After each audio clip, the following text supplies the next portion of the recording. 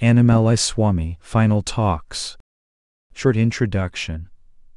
Annamalai Swami came to Bhagavan Ramana Maharshi in 1928 and spent nearly all of the following 10 years serving him, initially as his attendant, and subsequently as the supervisor of all the building projects that Sri Ramana Ashramam undertook during this period. In 1938, Bhagavan instructed Annamalai Swami to stop working in Sri Ramana Ashramam, saying that in future he should devote himself to solitary meditation in Palakattu, the community of sadhus that grew up on the western border of Sri Ramana Ashramam. After Bhagavan passed away in 1950, Annamalai Swami lived and did sadhana in this house for many years, devoting all his energies to carrying out the spiritual teachings that Bhagavan had imparted to him. Annamalai Swami has said that his years of constant meditation in the 1950s and 60s finally brought him to a continuous awareness of the self. In the 1980s, devotees, many of them foreigners, began to visit Annamalai Swami in order to get instructions on Ramana Maharshi's teachings. The visitors to his ashram and the readers who subsequently encountered these teachings in his book were often surprised by the elegant and trenchant way in which Annamalai Swami passed on the teachings that had been given to him by his master. Though he had had virtually no formal education, his deep experience of the subject matter enabled him to communicate it with rare authority. In 1995, the year that Annamalai Swami finally passed away at the age of 89, audio recordings were made of the sessions that took place between March and October. This small book is an edited record of what turned out to be the last 6 months of Annamalai Swami's teaching career. Annamalai Swami's teachings were uncompromising, straightforward, and rarely deviated from a solid core of advice that he himself had been given by his own guru. May the blessings of Bhagavan be on this small but valuable teaching record. Annamalai Swami, mind is just a shadow.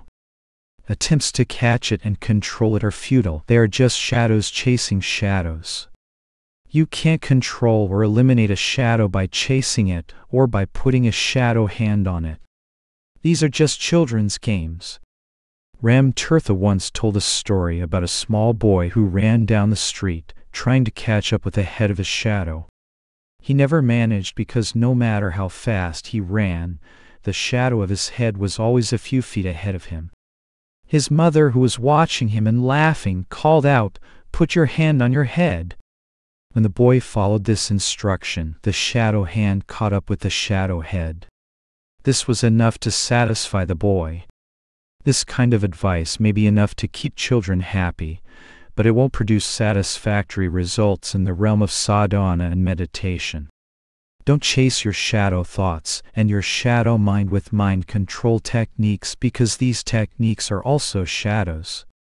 Instead, go back to the source of the shadow mind and stay there. When you abide in that place, you will be happy, and the desire to go chasing after shadow thoughts will no longer be there. Bhagavan often told the story of a man who tried to get rid of his shadow by burying it in a pit. This man dug a hole, and then stood on the edge of it in such a way that his shadow was cast on the bottom of the hole he had just made. After lining it up in this way, he started throwing soil on the shadow in an attempt to bury it. Of course, no matter how much soil he put in the hole, the shadow still remained on top of it. Your mind is an insubstantial shadow that will follow you around wherever you go. Attempts to eliminate or control it cannot succeed while there is still a belief that the mind is real and that it is something that can be controlled by physical or mental activity. Question: but this shadow mind must still be eliminated by some means. Annamalai Swami, when self-realization happens, mind is no longer there. However, you do not get self-realization by getting rid of the mind. It happens when you understand and know that the mind never existed. It is the recognition of what is real and true, and the abandonment of mistaken ideas about the reality and substantiality of this ephemeral shadow you call the mind. This is why Bhagavan and many other teachers kept bringing up the analogy of the snake and the rope. If you mistake a rope on the ground for a snake, the snake only exists as an idea in your mind. That idea might cause you a lot of worry and anxiety, and you may waste a lot of mental energy wondering how to avoid the snake or kill it, but this fact remains: there is no snake outside your imagination. When you see the rope, the substratum upon which your false idea of a snake is superimposed, the idea that there is a snake, and that it is real, instantly vanishes. It is not a real snake that has disappeared. The only thing that has disappeared is an erroneous idea. The substratum upon which the false idea of the mind has been superimposed is the self. When you see the mind, the self, the underlying substratum is not seen. It is hidden by a false but persistent idea. And conversely, when the self is seen, there is no mind. Question: but how to give up this false idea that the mind is real? Annamalai Swami: the same way that you give up any wrong idea. You simply stop believing in it. If this does not happen spontaneously when you hear the truth from a teacher, keep telling yourself, I am not the mind. I am not the mind. There is no mind. There is no mind. Consciousness alone exists. If you have a firm conviction that this is the truth, one day this firm conviction will mature to the point where it becomes your direct experience. Consciousness alone exists. If you generate a firm conviction that this is the truth, eventually this firm conviction will become your own direct experience. Consciousness alone exists. That is to say, whatever exists is consciousness alone. Keep this in mind and don't allow yourself to regard anything else as being real. If you fail and give even a little reality to the mind, it will become your own false reality. Once this initial wrong identification, I am the mind is real, has happened, problems and suffering will follow. Don't be afraid of the mind. It's a false tiger, not a real one. Something that is not real cannot harm you. Fear and anxiety may come to you if you believe that there is a real tiger in your vicinity. Someone may be making tiger noises as a joke to make you afraid, but when he reveals himself, all your fears go because you suddenly understand that there never was a tiger outside your imagination. Question: one can have a temporary experience of the self, the underlying reality, but then it goes away. Can you offer any guidance on how to stabilize in that state? Annamalai Swami: a lamp that is lit may blow out if the wind is strong. If you want to see it again, you have to relight it, but self is not like this. It is not a flame that can be blown out by the passing winds of thoughts and desires. It is always bright, always shining, always there. If you are not aware of it, it means that you have put a curtain or a veil in front of it that blocks your view. Self does not hide itself behind a curtain. You are the one who puts the curtain there by believing in ideas that are not true. If the curtain parts and then closes again, it means that you are still believing in wrong ideas. If you have eradicated them completely, they will not reappear. While these ideas are covering up the self, you still need to do constant sadhana. So going back to your question, the self does not need to stabilize itself. It is full and complete in itself. The mind can be stabilized or destabilized, but not the self. Question: by constant sadhana, do you mean self-inquiry? Annamalai Swami: yes. By strength of practice, by doing this sadhana, this veil will be removed completely. There will be no further hindrances. You can go to the top of Arunachala, but if you are not alert, if you are not paying attention, you may slip and end up at a Sanyamatha Hindu institution at the base of the hill. You have to make an enormous effort to realize the self. It is very easy to stop on the way and fall back into ignorance. At any moment you can fall back. You have to make a strong, determined effort to remain on the peak when you first reach it, but eventually a time will come when you are fully established in the self. When that happens, you cannot fall. You have reached your destination and no further efforts are required. Until that moment comes, constant sadhana is required. Question: is it important to have a guru at this stage, this period when constant effort is required? Annamalai Swami: yes, the guru guides you and tells you that what you have done is not enough. If you are filling a bucket with water, you can always add more if there is still space, but when it is completely full to overflowing, it is pointless to add even a single drop. You may think that you have done enough, and you may believe that your bucket is full, but the guru is in a better position to see that there is still a space and that more water needs to be added. Don't rely on your own judgment in this matter. The state you have reached may seem to be complete and final, but if the guru says you need more sadhana, trust him and carry on with your efforts. Bhagavan often used to say, the physical guru is outside, telling you what to do and pushing you into the self. The inner guru, the self within, simultaneously pulls you towards itself.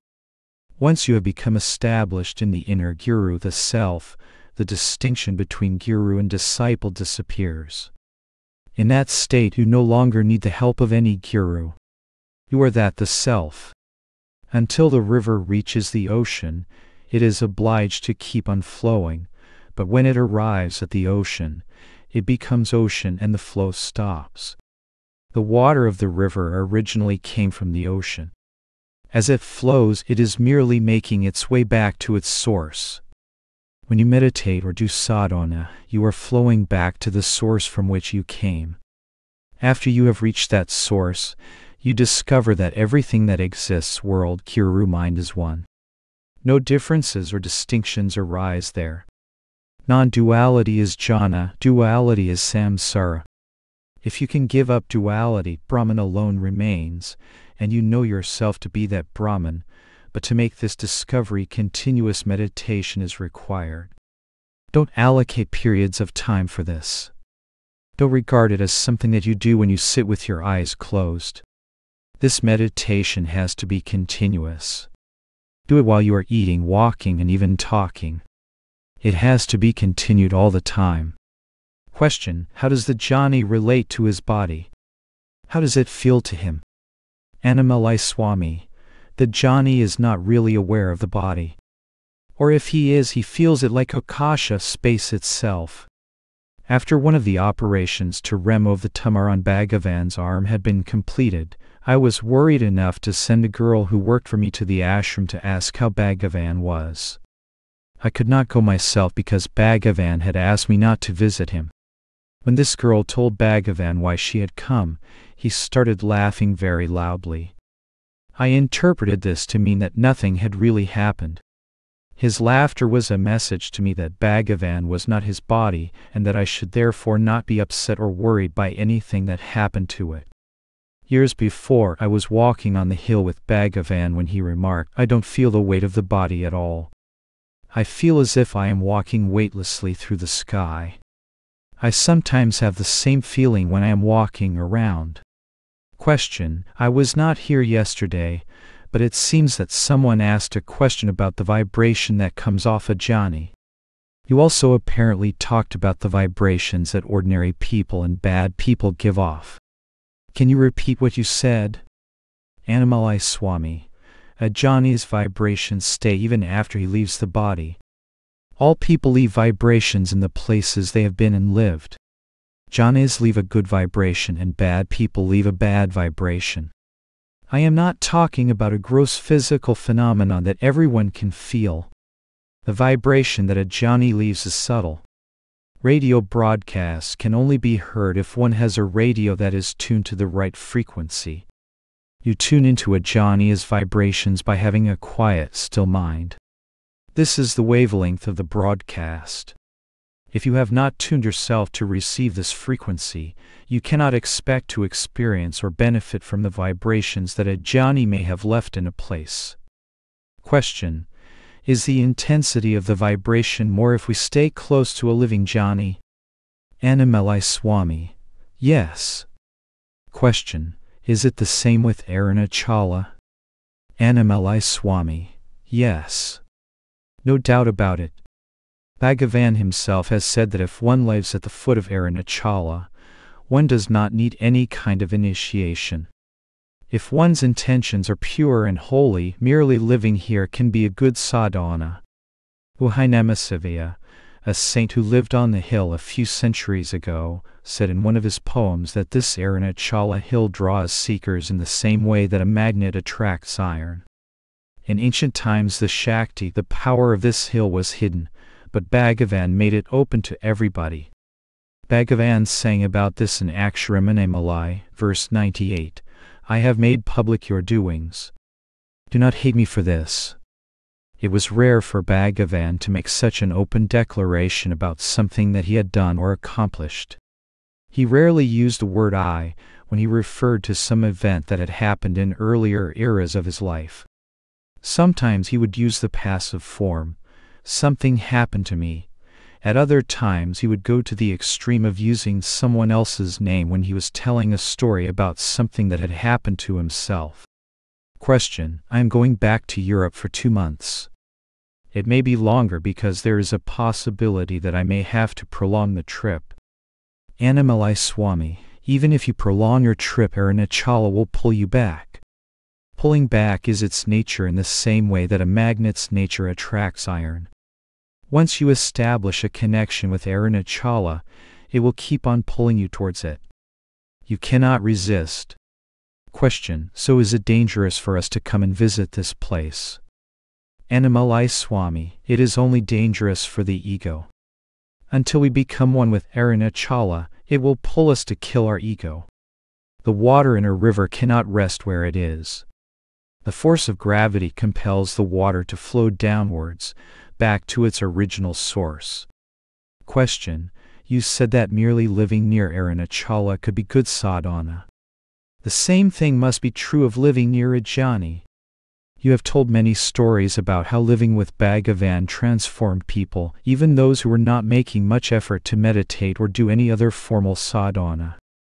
Annamalai Swami: yes, we were all immeasurably benefited by being in his presence, by doing ordinary, everyday things with him. He was always available to give advice about sadhana, if anyone wanted to ask about it, but we were also benefited by his presence and by the example he set on how to live life properly.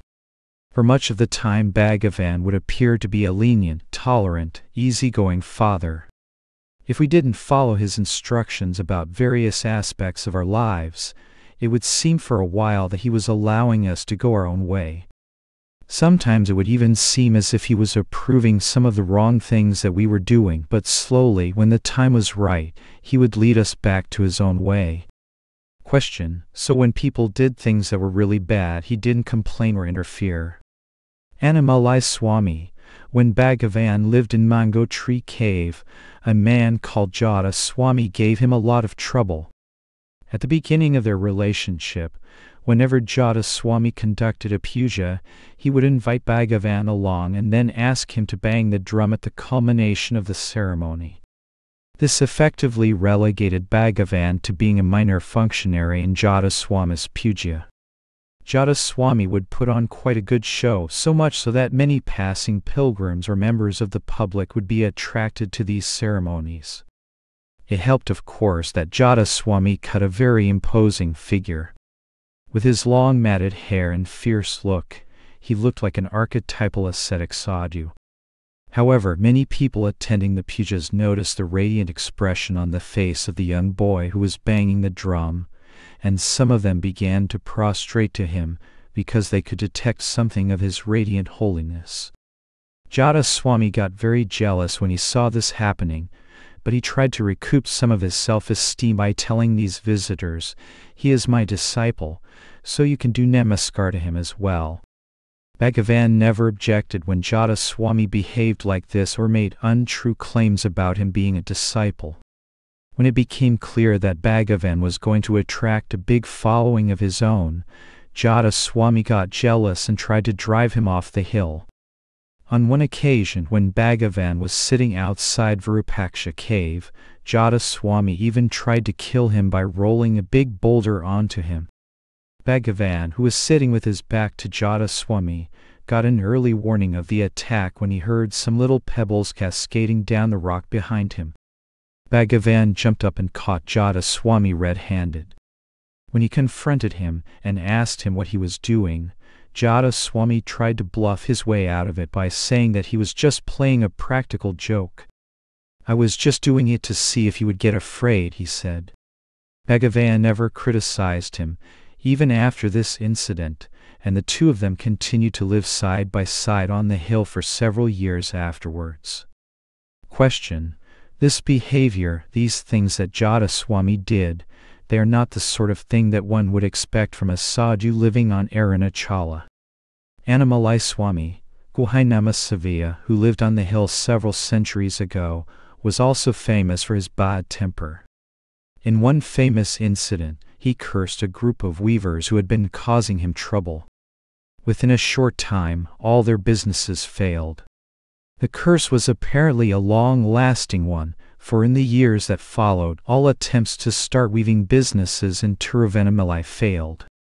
Question: so would you say that Bhagavan was very tolerant of people who treated him badly? Annamalai Swami: yes. He never responded in a negative way to criticism. Sometimes he would even laugh when people said bad things about him. He was indifferent to praise and blame. They didn't touch him. When Paramal Swami printed his insulting book about Bhagavan, Bhagavan simply said, "Keep the book in front of the ashram so that people can read it there. The good people won't believe it, but when the bad people read it, they will stay away and leave me in peace." This happened in the 1930s at a time when large crowds of people were starting to come to Ramana Ashram. Paramal Swami did a good job of distributing the book himself, for many of the casual visitors from towns stopped coming. It was a bit of a break for us because many people would just come at meal times hoping to get a free meal. These freeloaders were a disturbance for all of us. Sundaram, Annamalai Swami's translator: the same thing is happening here. We cooked a special meal for Punarvasu and invited some devotees to eat. Without telling Swami, one man brought 17 extra people, none of whom were devotees. We had never seen any of them before. We had only cooked food for 15 people. If 1 or 2 extra people had come, we could have managed, but we couldn't give a meal to all these extra people. We divided the food up into very small quantities and fed all these unknown people who had just shown up to eat. When the meal was over, they started wandering around, making a nuisance of themselves. They disturbed the people who were still cooking in the kitchen, and they stole the sandals of one of our devotees. Swami doesn't mind meeting with sadhaks who want to discuss important spiritual matters, but he doesn't like these functions where lots of people come. He is very weak most of the time, and he wants to save his energy for important matters. Annamalai Swami, laughing: I just give vibhuti to most of the people who come, but no matter how much I discourage visitors, they still come, often for no good reason at all. I am physically weak, so I can only deal with people for short periods nowadays. I am a bit like a well that is fed by a small spring. A few people taking buckets of water out at the same time will empty the well. Then they will have to wait some time for the water to flow in again before they can take more water. A devotee who came to Annamalai Swami had so much pain in one of his legs, he found it very difficult to sit comfortably on the floor. After Annamalai Swami had observed the difficulties the man was having, he made the following remarks: Annamalai Swami, though the body is needed for sadhana, one should not identify with it. We should make good use of it and look after it well, but we should not pay too much attention to it. There are so many thoughts in the mind. Thought after thought after thought, they never stop, but there is one thought that is continuous, though it is mostly subconscious: I am the body. This is the string on which all other thoughts are threaded. Once we identify ourselves with the body by thinking this thought, Maya follows. It also follows that if we cease to identify ourselves with the body, Maya will not affect us anymore. Maya is fundamentally non-existent. Bhagavan said that Maya literally means that which is not. It is unreal because everything that Maya produces is an outgrowth of a wrong idea. It is a consequence of taking something to be true that is not really true. How can something that is not real produce something that is real? If a barren woman says that she has been beaten by her son, or that she has been injured by the horns of a hare, we would rightly take her to be deluded. Something that does not exist cannot be the cause of suffering or of anything else. Maya may appear to be real, to have a real existence, but this is a false appearance. The truth is, it is not real, it has no existence at all. How to get rid of this I am the body feeling and of the Maya that is produced by it? It goes when there is Saman Bhava, the equanimity or equality of outlook that leaves one unaffected by extreme opposites such as happiness and unhappiness, pleasure and pain. When Saman Bhava is attained, the idea I am the body is no longer present, and Maya is transcended. Question: is the body to be regarded as unreal, as not me? What attitude should I have towards this body and all the sensory information it provides me with? Annamalai Swami, by itself, this body is jada, inert and lifeless. Without the mind, the body cannot function. And how does the mind function? Through the 5 senses that the body provides. Mind and body are like the tongue and teeth in the mouth. They have to work in harmony with each other. The teeth do not fight with the tongue and bite it. Mind and body should combine in the same harmonious way. However, if we want to go beyond the body, beyond the mind, we have to understand and fully accept that all the information the senses provide is not real. Like the mirage that produces an illusory oasis in the desert, the senses create the impression that there is a real world in front of us that is being perceived by the mind. The apparent reality of the world is an illusion. It is merely a misperception. When the mind perceives a snake where in reality there is only a rope, this is clearly a case of the senses projecting an imaginary image onto a real substratum. This, on a large scale, is how the unreal appearance of the world is projected by the mind and the senses onto the underlying reality of the self. Once this happens, we see the superimposition, the unreal names and forms we have created, and we forget about the substratum, the reality that underlies them. Many examples are given by our teachers and by our spiritual books. If you see a carved wooden elephant, for example, at some point you forget that it is only wood. You see the form of the carving, and your mind gives that form the name elephant. While your mind is registering this name and this form, you are no longer registering the object as a block of wood. It is the same when you see jewelry made out of gold. You see a shape, call it a ring or a necklace, and while you are studying the form, you temporarily forget the substance it is made of. Self-inquiry is the process by which attention is put on the substratum instead of on the names and forms that are habitually imposed on it. Self is the substratum out of which all things appear to manifest, and the jnani is the one who is continually aware of the real substratum. He is never deluded into believing that the names and forms that are perceived by the senses have any real existence. Whatever we see in this room, for example that picture of Bhagavan over there, it is unreal. It has no more reality than the objects we perceive in our dreams. We think we live in a real, materially substantial world, and that our minds and bodies are real entities that move around in it. When the self is seen and known, all these ideas fade away and one is left with the knowledge, self alone exists. Question: if I regard all the people that I see and meet as unreal projections, what do I base my moral sense on? I can go around killing them or robbing them without feeling guilty because I would know that they are just characters in my dream. Annamalai Swami: everything that we perceive is Maya, an unreal dream, but one should not then think, since everything is unreal, I can do what I like. There are dream consequences for the bad acts committed in the dream, and while you still take the dream to be the reality, You will suffer the consequences of your bad behavior. Do no evil and have no hate. Have equanimity towards everything. Annamalai Swami then turned to a devotee who had been sitting motionless with his eyes closed in front of him. If you sit in meditation for a long time without moving the body, the mind gets dull and tamasic. Even moving the toes while sitting is a good way of getting rid of the tamas. Mirabai used to dance and sing. That's a good way to meditate. Giri Pradakshina, walking around Arunachala, is also good. It's walking meditation. Annamalai Swami, today I am going to tell you a story I once heard. A rich man lived in a village. From his youth till his old age he had spent all his time accumulating wealth. He owned many houses and vast tracts of land. As his material wealth increased, his ego expanded with it. He enjoyed boasting about his wealth. One day, as he was sitting in front of his house with a stick in his hand, a poor man who was known to be a little stupid passed by.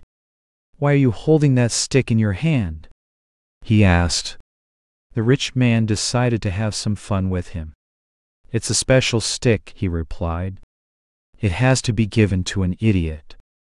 This stick is passed from person to person, and each person who receives it must pass it on to someone who is more stupid than he is."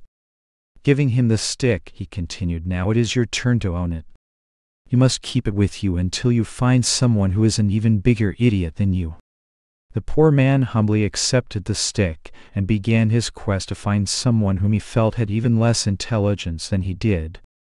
Since he was, by a long way, the least intelligent person in the village, he could not find anyone to give the stick to. A few weeks later he heard that the rich man was sick and dying. He went to visit him, partly to pay his last respects, and partly to tell him that he hadn't managed to find anyone to give the stick to. He took his custody of the stick very seriously, and he wanted advice from the rich man on what he should do with it. After some preliminary conversation about the rich man's health and the fate of the stick, the poor man asked the rich man what was going to happen to all his money when he died. "I have to leave all my money here," answered the rich man. "I don't know where and when I shall be reborn, but I do know that I can't take any of my money with me. I shall have to start off with nothing again." He relapsed into a glum silence, not relishing the prospect of being parted from his money. The poor man, who had never really considered this aspect of dying before, thought about it for a while and then came to a conclusion.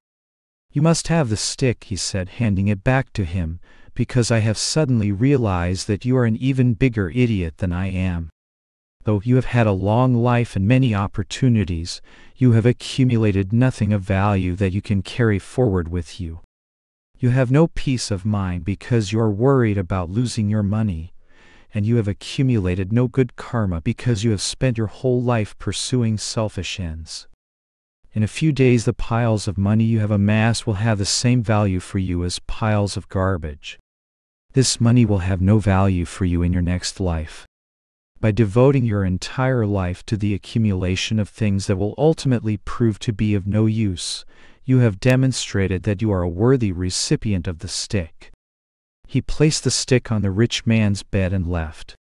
That reminds me of a strange comment a disciple once made about his guru. He called his guru a heap of garbage and referred to himself as a hen. When he was asked about this, he replied, "A hen can always find something good to eat so long as it keeps busy scratching around in the garbage, but effort is required. If the hen stops scratching, the supply of food stops." Question: I wasn't here yesterday, but I was told that someone asked the following question. I have been following Bhagavan's teachings for many years, but without any obvious benefits. I don't feel any peace. What am I doing wrong? Why am I not getting results? Annamalai Swami, self-inquiry must be done continuously. It doesn't work if you regard it as a part-time activity. You may be doing something that doesn't hold your interest or attention, so you think, "I will do some self-inquiry instead." This is never going to work. You may go 2 steps forward when you practice, but you go 5 steps backward when you stop your practice and go back to your worldly affairs. You must have a lifelong commitment to establish yourself in the self. Your determination to succeed must be strong and firm, and it should manifest as continuous, not part-time effort. For many lifetimes you have been immersed in ignorance. You are habituated to it. All your deeply rooted beliefs, all your patterns of behavior reinforce ignorance and strengthen the hold it has over you. This ignorance is so strong, so deeply enmeshed in all your psychological structures, it takes a massive effort over a long period of time to break free from it. The habits and beliefs that sustain it have to be challenged again and again. Ignorance is ignorance of the self, and to remove its self-awareness is required. When you come to an awareness of the self, ignorance vanishes. If you don't lose contact with the self, ignorance can never arise. If there is darkness, you remove it by bringing light. Darkness is not something real and substantial that you have to dig out and throw away. It is just an absence of light, nothing more. When light is let into a dark room, the darkness is suddenly no longer there. It did not vanish gradually or go away piece by piece. It simply ceased to exist when the room became filled with light. This is just an analogy because the self is not like other lights. It is not an object that you either see or don't see. It is there all the time, shining as your own reality. If you refuse to acknowledge its existence, if you refuse to believe that it is there, you put yourself in an imaginary darkness. It is not a real darkness. It is just your own willful refusal to acknowledge that you are light itself. This self-inflicted ignorance is the darkness that has to be banished by the light of self-awareness. We have repeatedly to turn to the light of the self within until we become one with it. Bhagavan spoke about turning inwards to face the self. That is all that is needed. If we look outwards, we become entangled with objects and we lose awareness of the self shining within us. But when, by repeated practice, we gain the strength to keep our focus on the self within, we become one with it and the darkness of self-ignorance vanishes.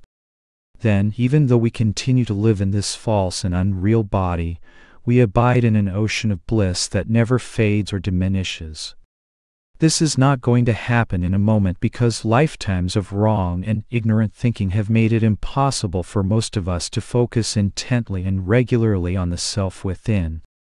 If you leave your house and start walking away from it, and if you continue this habit over many lives, you will probably be a long, long way from home when you finally decide that you have had enough and that you want to go back to where you started from. Don't be discouraged by the length of the journey, and don't slacken in your efforts to get home. Turn 180 degrees to face the source of your outward journey, and keep moving back to where you started.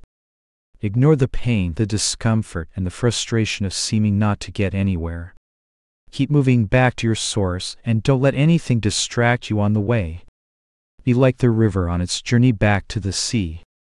It doesn't stop, take diversions, or decide to flow uphill for a while. It doesn't become distracted. It just moves slowly and steadily back to the place its water originated from. And when the river dissolves in the ocean, river is no more. Only ocean remains. Jiva, the individual self, came from Seva and has to go back to Seva again. If there is a big charcoal fire and one burning ember jumps out, the fire in the ember will soon go out. To reignite it, you have to put it back into the fire, back into its burning source. There is no happiness in separation. The Jiva has no happiness, contentment, or peace so long as it remains a separate being. The separate being comes from the self. It has to go back there and end there. Only then will there be eternal peace. The energy of the mind comes from the self. In the waking state, the mind functions as a separate entity. In the sleep state, it goes back to the source. Again and again it comes out and goes back. It does this because it doesn't know the truth of what it really is.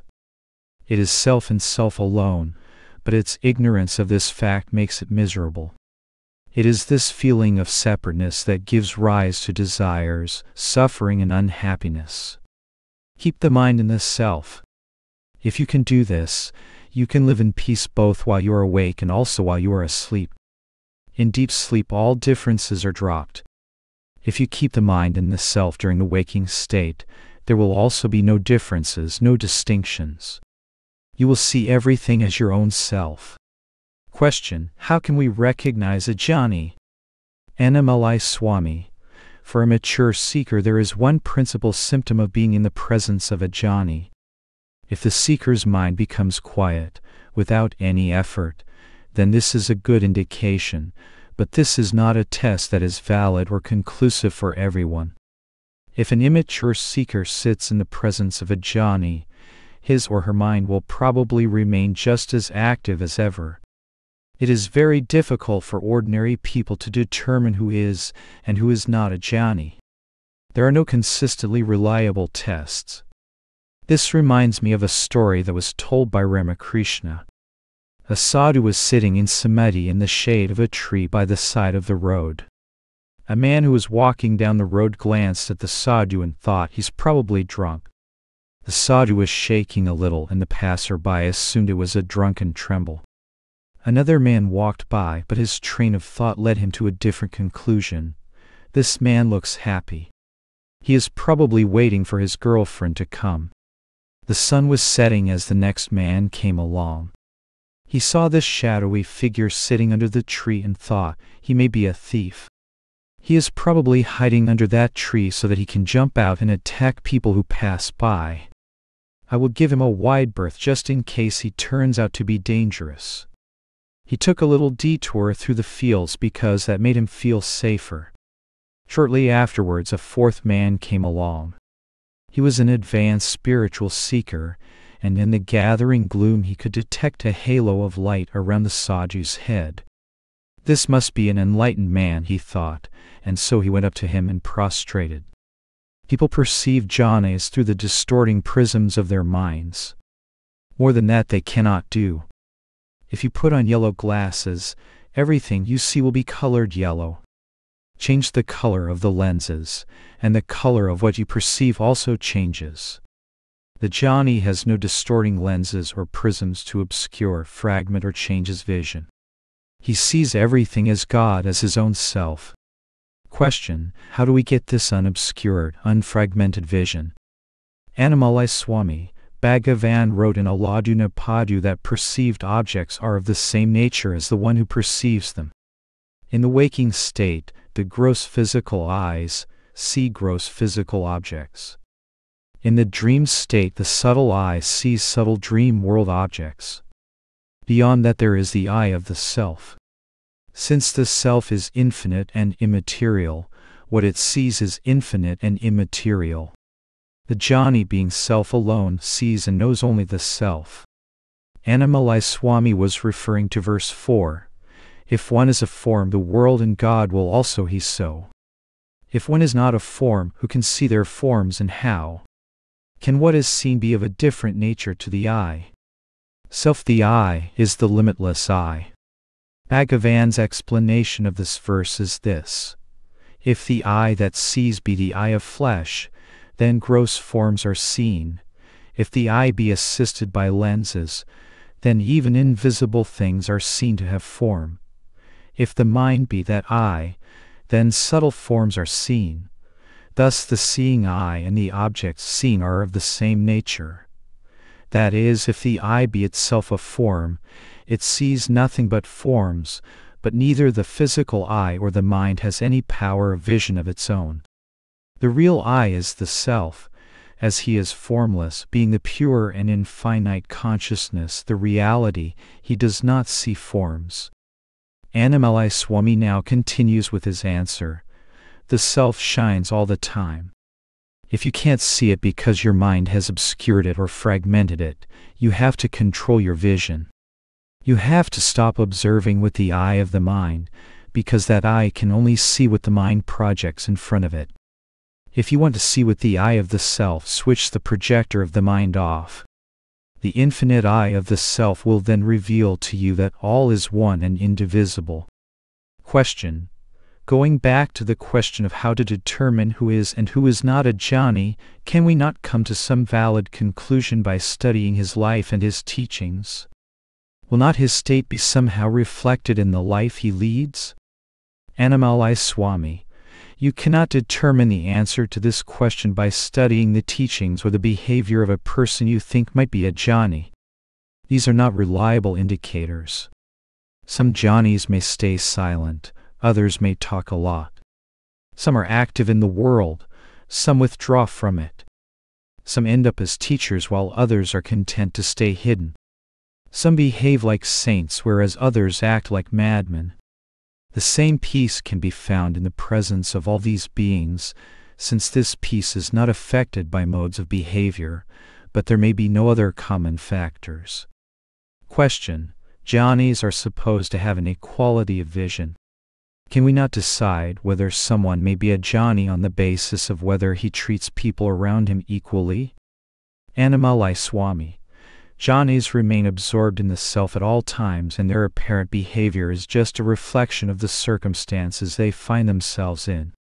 Some may appear to be egalitarian. Others may not.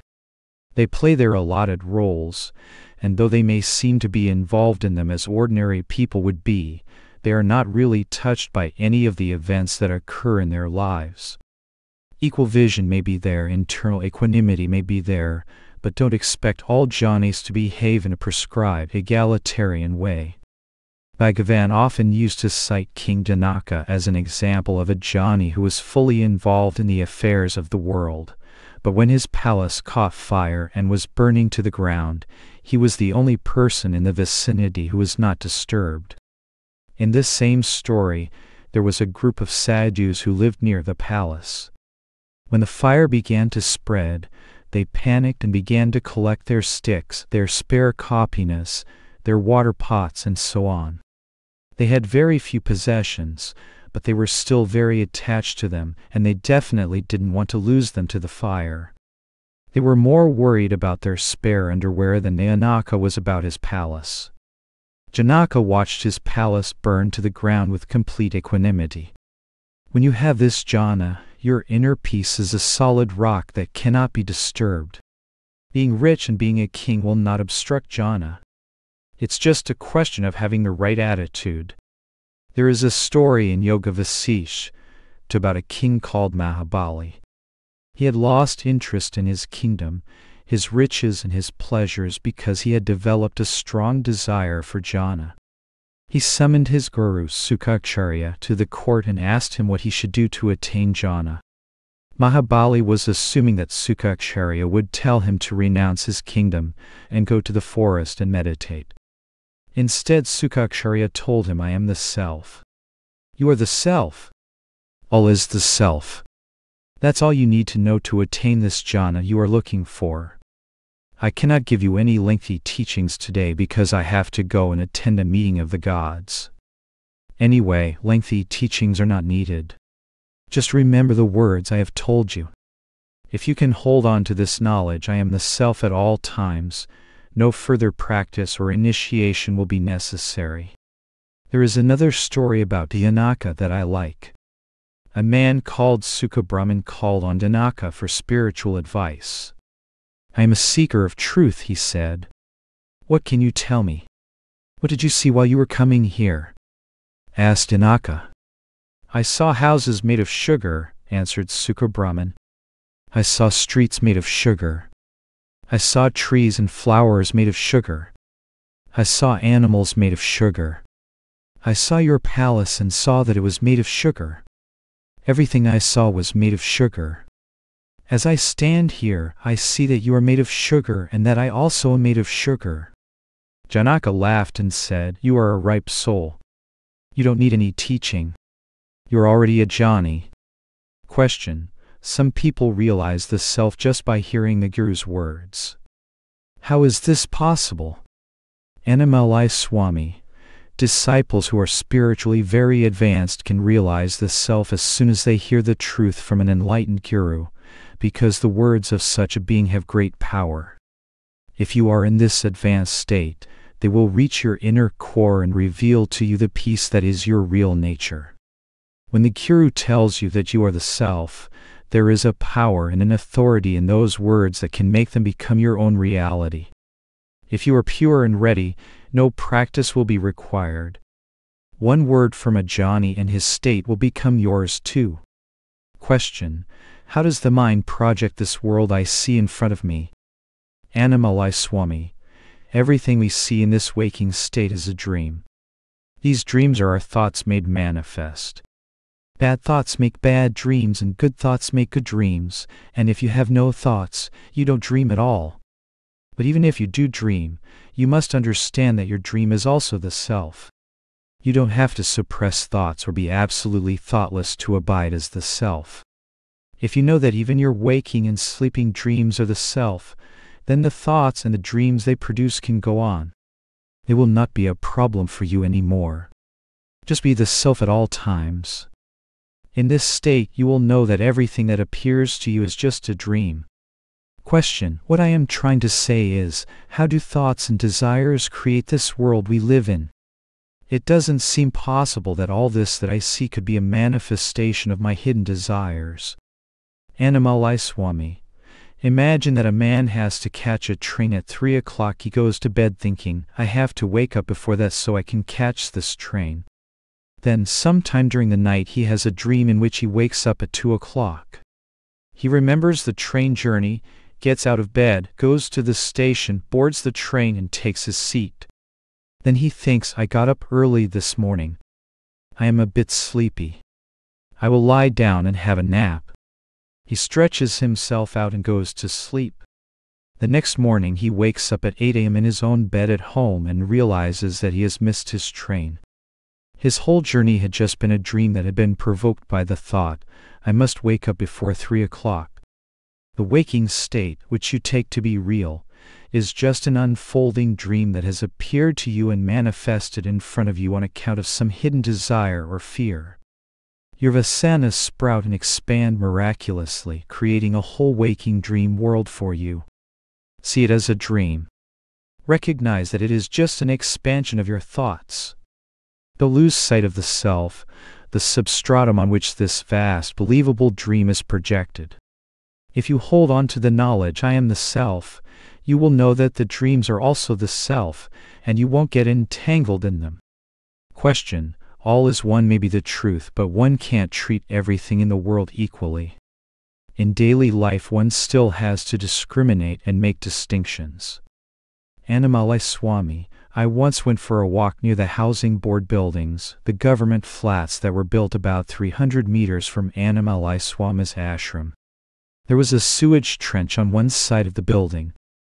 I could smell the stench of the sewage even though I was a long way away. I stayed away from it because I didn't want to be nauseated by the bad smell.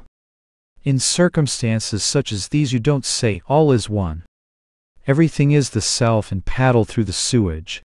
The knowledge everything is the self may be there, but that doesn't mean that you have to put yourself in dangerous or health-threatening places. When you have become one with the self, a great power takes you over and runs your life for you.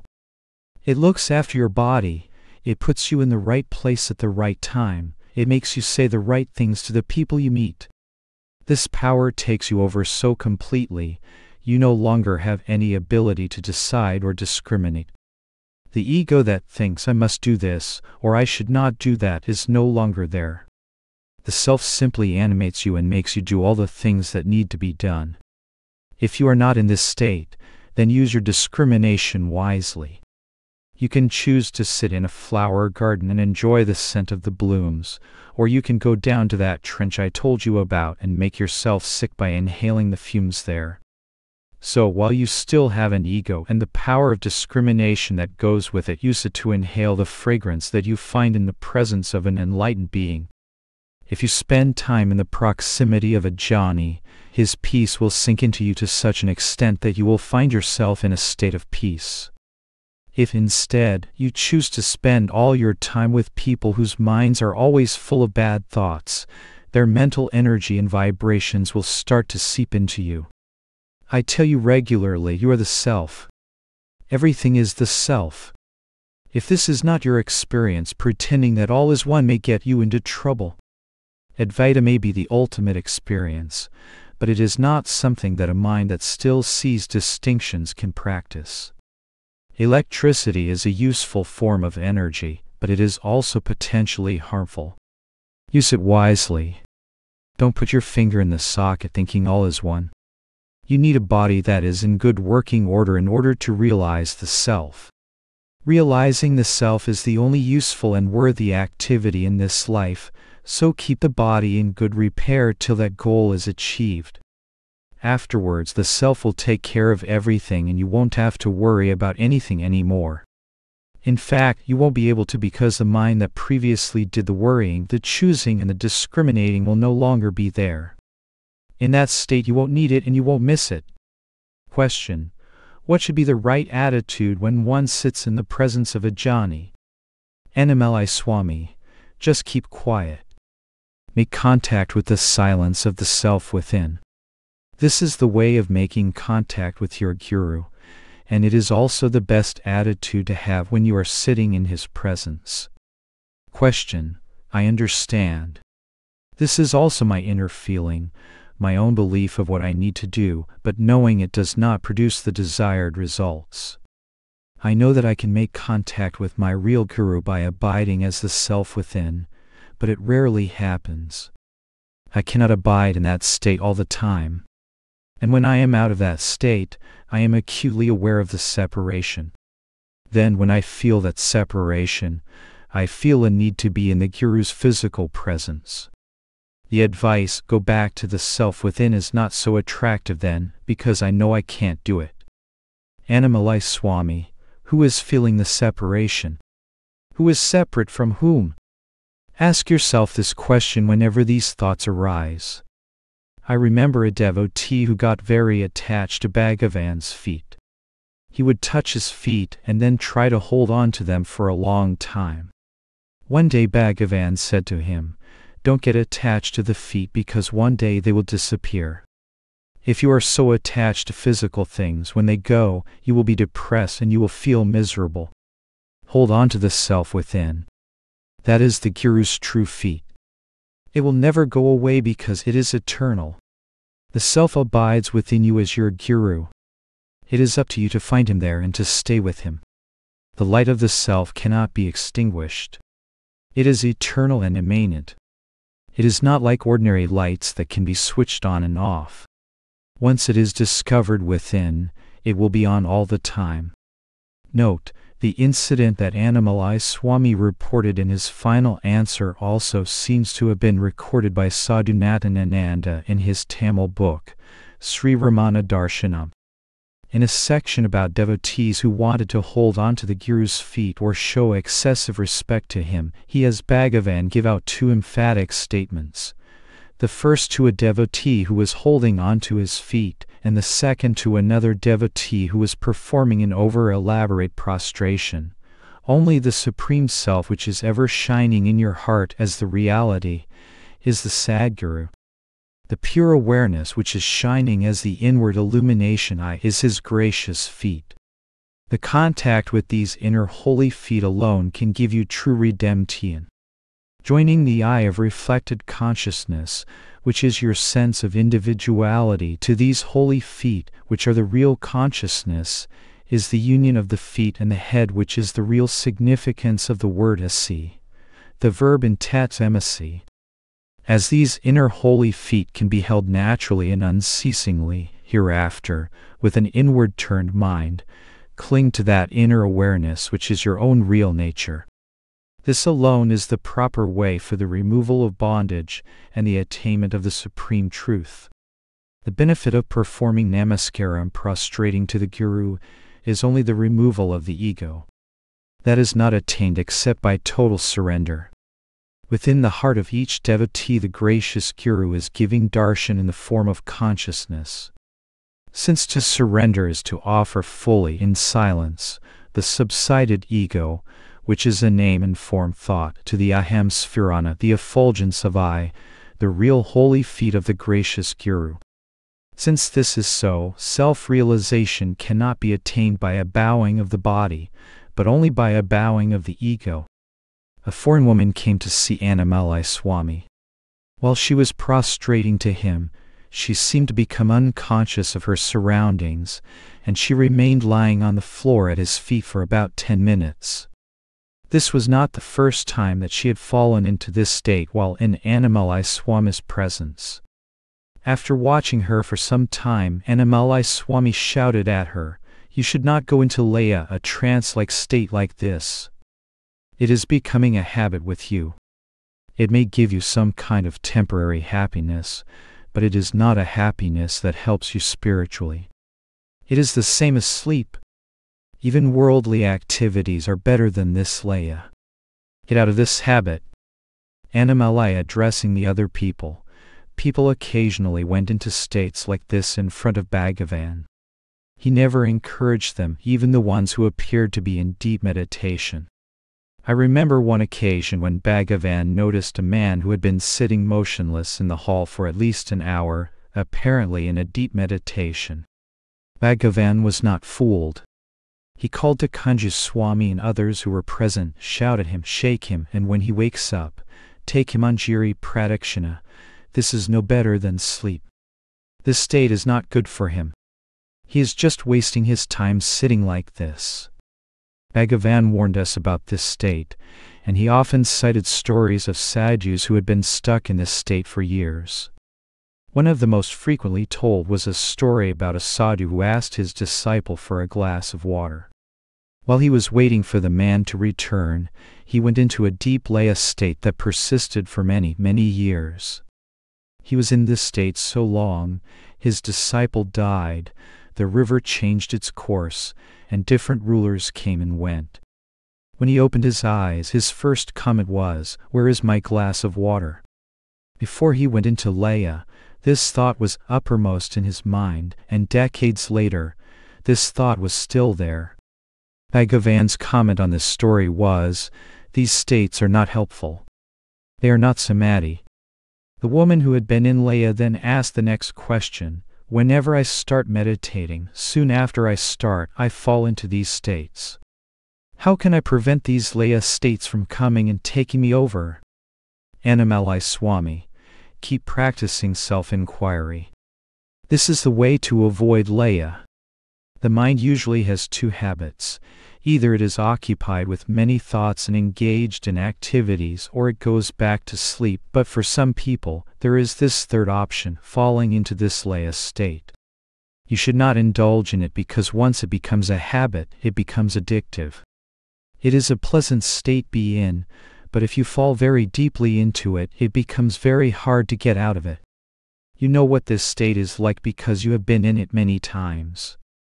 As soon as you feel the first symptoms of an approaching trance, get up and walk around. Don't remain sitting or lying.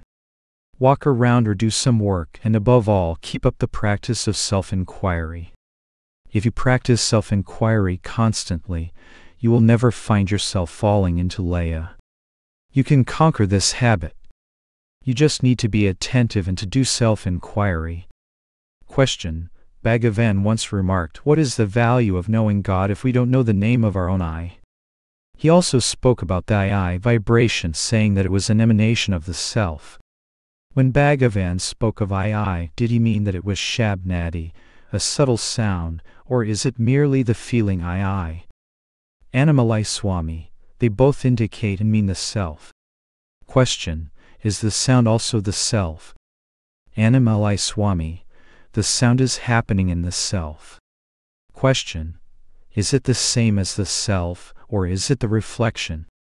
Annamalai Swami, it is also a part of the self. Question. So is it like the white color of milk inseparable from the milk?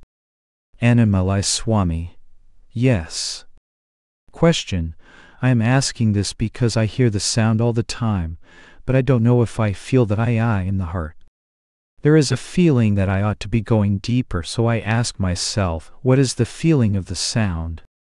Is this a good practice? Annamalai Swami, let me give you an example. Fan over our heads is spinning around. A stream of cool air is coming from it, but we also hear the noise of the motor. Both perceptions originate from the working of the fan. It is the same with the self. The soundless sound of the self goes on all the time by itself. It doesn't make a sound, it is the subtle sound. If you tune into this sound, you can't actually listen because it is not a physical noise. That tuning in will lead you to the peace of the self. That peace is prior to and beyond this very subtle pulsation. When you reach that final peace, that ultimate stillness, the sound will disappear in the self. In that final place there is no sound, there is only peace, somewhat like the peaceful soundless state that is experienced in deep sleep. However, full awareness remains there. It is not an unconscious state. Most people cannot hear or be aware of the subtle inner vibration because it is drowned out by the physical noise of the outer world and by the persistent mental noise of the mind. The only people who can hear this sound are those in whom thoughts have mostly disappeared.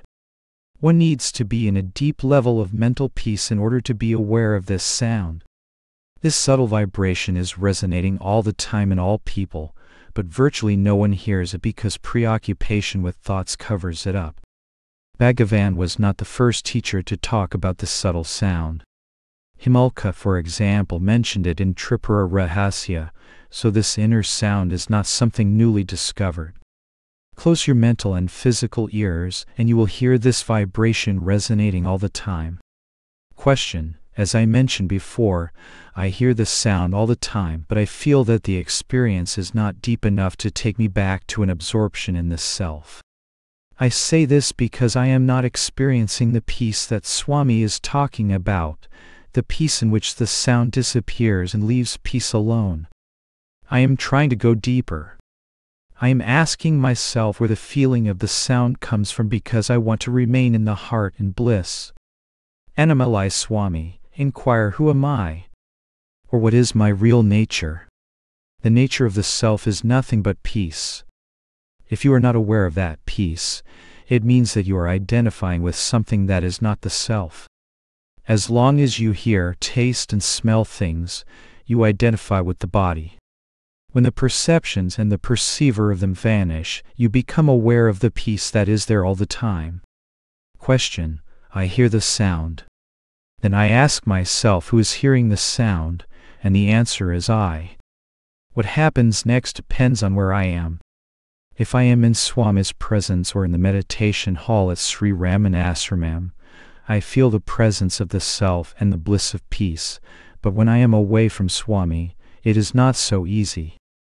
Annamalai Swami, you need not hold on to that because you are that all the time. That is enough. You are that. How can you hold on to that or feel separate from it or try to get it back or lose it? If that is your real nature, how can you pretend that you are nearer to it in two places and separate from it when you are somewhere else? Question: I have the experience of that with Swami, but I don't have that same experience when I am away from him. This is definitely my experience, so I don't really understand what you are telling me. Annamalai Swami, your understanding or your lack of it does not affect the truth of what I am saying. You are that. See who you are and there will be nothing obstructing the experience of this fact. Question: I still say I see who I am when I am near Swami. When I am away from him, I can remember it as a fact, but it is not my direct experience. Annamalai Swami, this is because you identify with your body and your mind. Your mind is making you believe that a certain experience can only happen when you are in a particular place. Give up this identification and you will find that the self is everywhere. You will see it, know it, and be it wherever you go. Everything is Swami, including you yourself. Question: how do I give up identification with the body, particularly when I am not in front of Swami? I keep practicing, but I don't have that experience. Annamalai Swami, meditate, I am the self. If you do this, the idea that you are the body will go. I am the self is still an idea, and as such it belongs in Maya, along with all other ideas, but you can begin to conquer Maya by giving up utterly wrong ideas that bind you and cause you trouble. How to do this? Replace them with ideas that are a better reflection of the truth, and which are helpful in leading you to that truth. If you want to cut iron, you use another piece of iron. In battle, if someone shoots an arrow at you, you shoot one back. In Maya, if the arrow of a bad idea comes speeding towards you, dodge it. Don't let it stick to you or you will end up in pain. Then in retaliation, fire back the arrow of I am the self at the place where the wrong idea came from. Sadhana is a battlefield. You have to be vigilant. Don't take delivery of wrong beliefs and don't identify with the incoming thoughts that will give you pain and suffering. But if these things start to happen to you, fight back by affirming, I am the self, I am the self, I am the self. These affirmations will lessen the power of the I am the body arrows, and eventually they will armor plate you so successfully. The I am the body thoughts that come your way will no longer have the power to touch you, affect you, or make you suffer. This fight all takes place within Maya because in reality you are peace and peace alone. But while you are suffering in Maya, you can use these thoughts as a means of ultimately conquering it. Question: to remain as myself, to have this awareness I am the self, is it enough that I merely hear this sound, I, because I do hear it everywhere? Annamalai Swami: if it is constant, it will be enough. If you don't forget your real self, that will be enough. Your real self is everything. Not an atom exists apart from the self.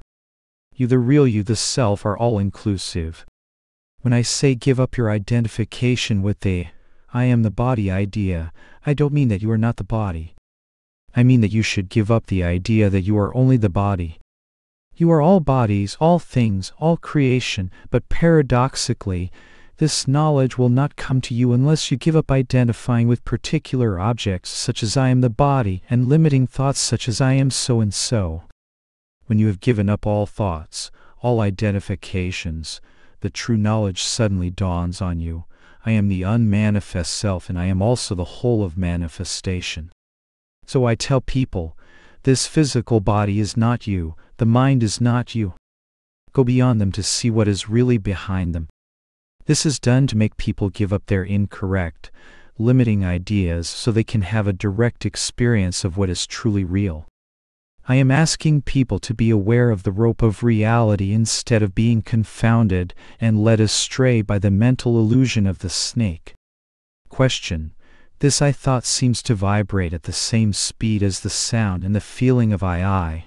So when I think I, it reminds me of the sound. This seems to happen by itself, but afterwards I need to think I to remind me of this vibration that is going on. Annamalai Swami: since you forget your real self, the only way is to go back to your real self. If you keep the light on all the time, darkness cannot enter your room. Even if you open the door and invite it to come in, it cannot enter. Darkness is just an absence of light. In this same way, mind is just a self-inflicted area of darkness in which the light of the self has been deliberately shut out. You live in the darkness by insisting on believing ideas that have no validity, and you live in the light of the self when you have given up all ideas, both good and bad. Question: so you are saying that believing that I am a body and a particular person is purely imagination? Or better still, a bad habit that I should try to get rid of? Annamalai Swami: correct. This habit has become very strong because you have reinforced and strengthened it over many lifetimes. This will go if you meditate on your real self. The habit will melt away like ice becoming water. Question: Bhagavan once remarked that free will is non-existent, that all our activities are predetermined, and that our only real choice is either to identify with the body that is performing the actions or with the underlying self in which the body appears. Someone once said to him, "If I drop this fan, will that be an act that has always been destined to happen in this moment?" And Bhagavan replied, "It will be a predestined act."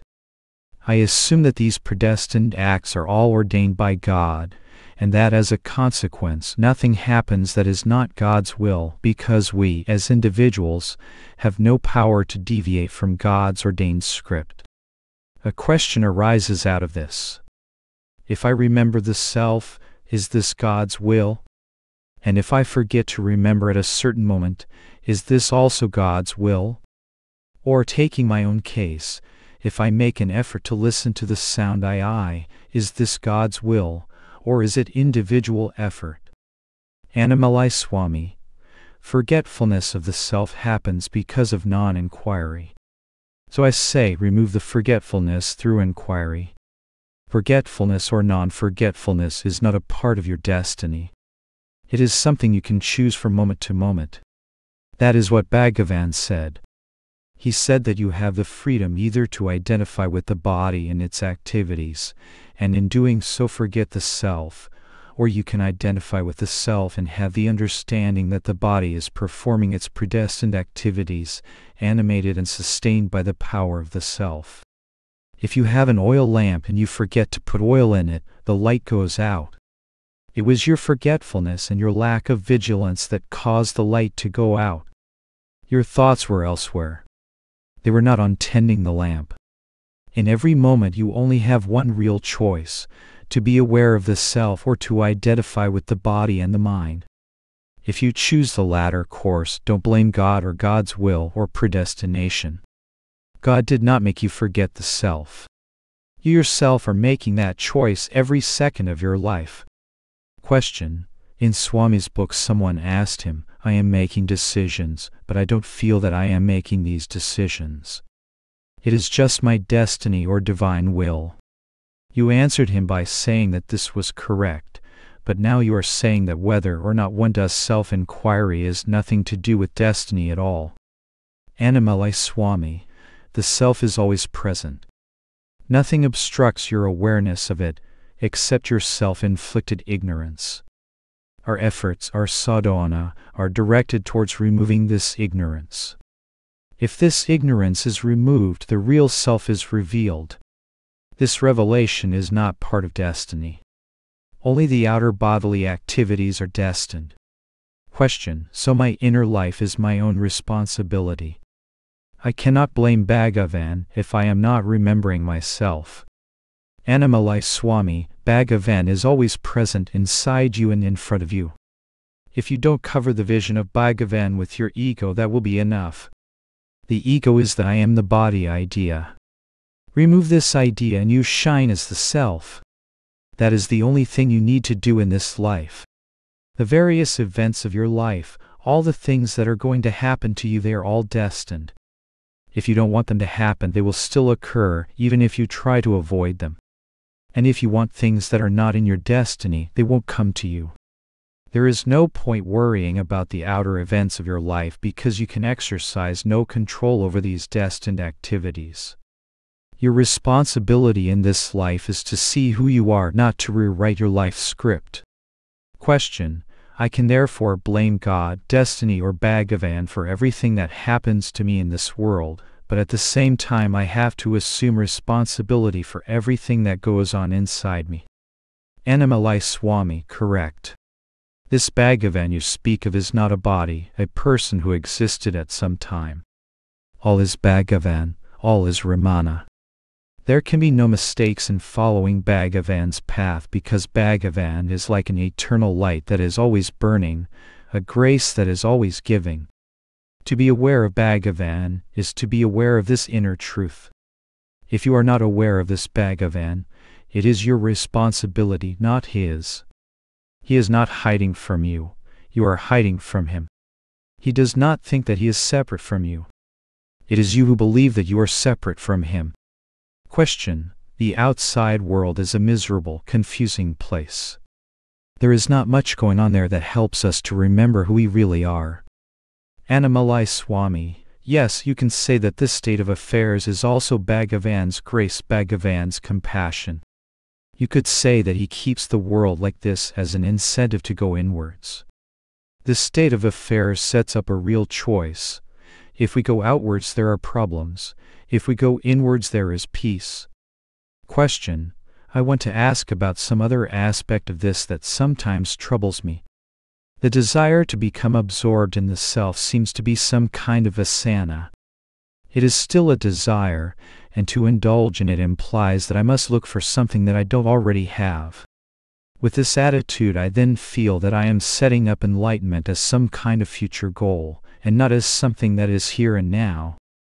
There is something very dualistic in this attitude, and I sometimes get the feeling that I am not accepting Bhagavan's will for the present moment if I am looking for something that is not here and now. Annamalai Swami: this desire is not counterproductive. The desire for enlightenment is necessary because without it you will never take the necessary steps to realize the self. A desire to walk to a particular place is necessary before you take any steps. If that desire is not present, you will never take the first step. When you realize the self, that desire will go. Question: though I know that the self is changeless, it seems to me that my experience of it is different in different moments. Sometimes it is more intense, deeper. Peace and the bliss are felt more intensely at certain times. The mind wants more peace, more bliss. It is not content with merely hearing or feeling the aham sphurana, the I emanation. Is this creating a problem for me? Is my desire to keep going with my sadhana correct? In each moment I am having some experience of something that doesn't change. I am either hearing or feeling the aham sphurana, but always there is this desire to go deeper, to be feeling more peace, more bliss. I am not satisfied with the experience I am having. Is this desire to do more sadhana a good desire, or is it interfering with self-awareness? Annamalai Swami: your ultimate need is to get established in the changeless peace of the self. For this you have to give up all thoughts. If this has happened to you, nothing more is needed. If you are in the real state, there will be no wants, no desire to push on to some other state. In realization, there will be no desire for anything else, and no doubt about whether anything is needed. This final state is just peace. There are no desires and doubts there. Question: I am not experiencing the peace that Swami is talking about.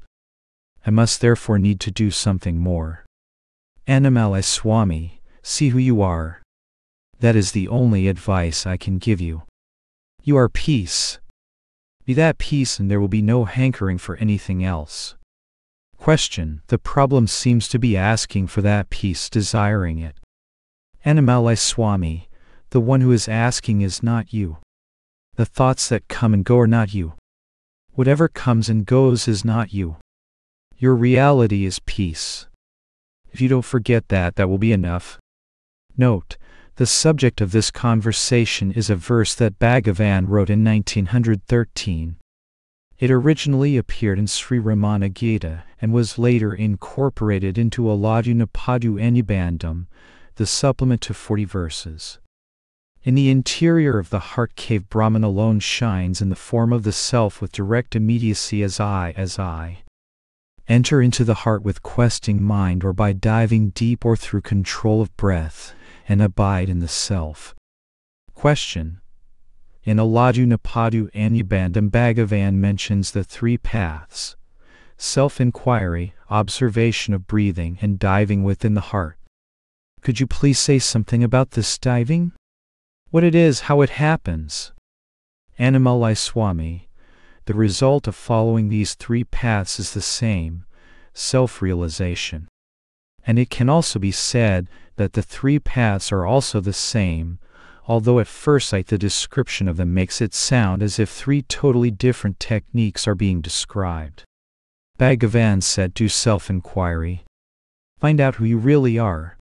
When you are totally absorbed in this problem, this inquiry will lead you to the self. Some people, though, said that they found this very hard, or they said that this method somehow didn't appeal to them. Bhagavan would sometimes tell such people to watch the breath, to see where it arose.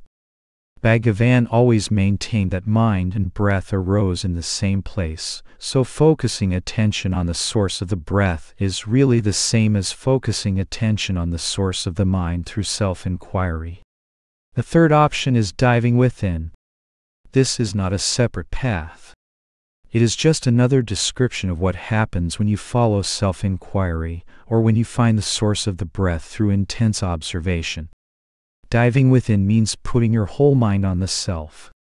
When the one-pointed intensity to discover the self is there, diving in happens and the mind goes back to its source and merges there. Question: so there is no special method for diving within. It happens by itself. Is this true?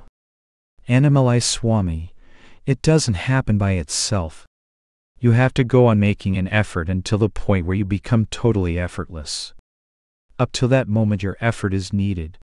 The mind only gets dissolved in the self by constant practice. At that moment the I am the body idea disappears, just as darkness disappears when the sun rises. Question: I have read several books about the practical side of Bhagavan's teachings. Mauni Sadhu wrote about the I current. Osborne wrote about a current that is not physical, but which can be felt physically. My understanding is that these writers were describing a current of some sort that helps sadhaks to be aware. It is said in these books that it can be felt very strongly. What is this current? Is it a special grace of Ramana, or is it common to all paths? Annamalai Swami: Ramana and other gurus only show us the way. We have to walk on the path ourselves to realize the truth. If you want to go to America, having someone tell you where it is and how to get there will not magically transport you to that place. You have to go to the airport and get on the plane yourself. You have to carry out the instructions the Guru has given you until you realize the truth for yourself. Grace takes us to the Guru. Grace shows us the way home by guiding us in the right direction, but we still have to do the work ourselves.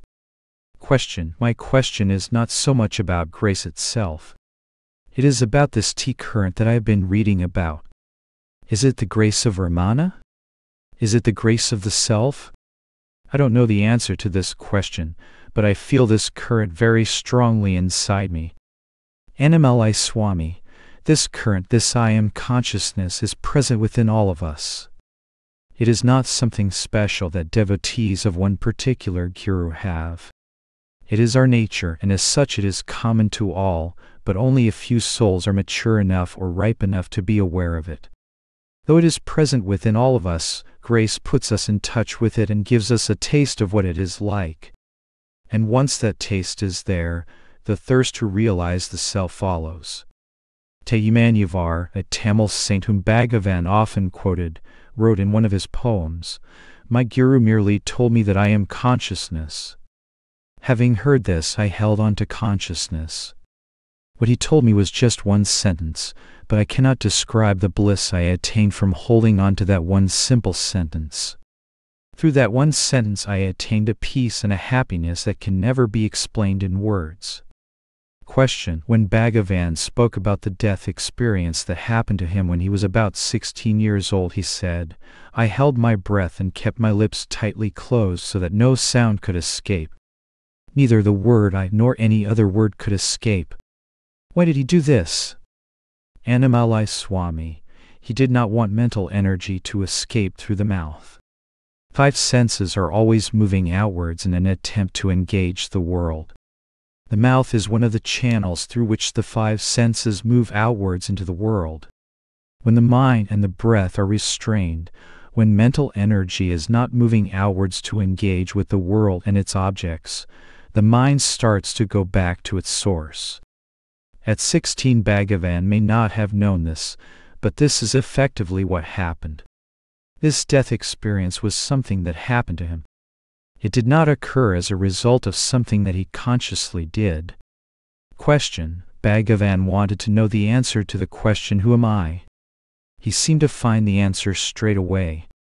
When I ask the question, when I try to find out what the self is, I can reject thoughts that arise as being not me, but nothing else happens. I don't get the answer that Bhagavan did, so I am beginning to wonder why I am asking the question. Annamalai Swami: you say that you are not getting the right answer. Who is this you? Who is not getting the right answer? Question: why should I ask? Asking has not produced the right answers so far. Annamalai Swami, you should persist and not give up so easily. When you intensely inquire, who am I? The intensity of your inquiry takes you to the real self. It is not that you are asking the wrong question. You seem to be lacking intensity in your inquiry. You need a one-pointed determination to complete this inquiry properly. Your real self is not the body or the mind. You will not reach the self while thoughts are dwelling on anything that is connected with the body or the mind.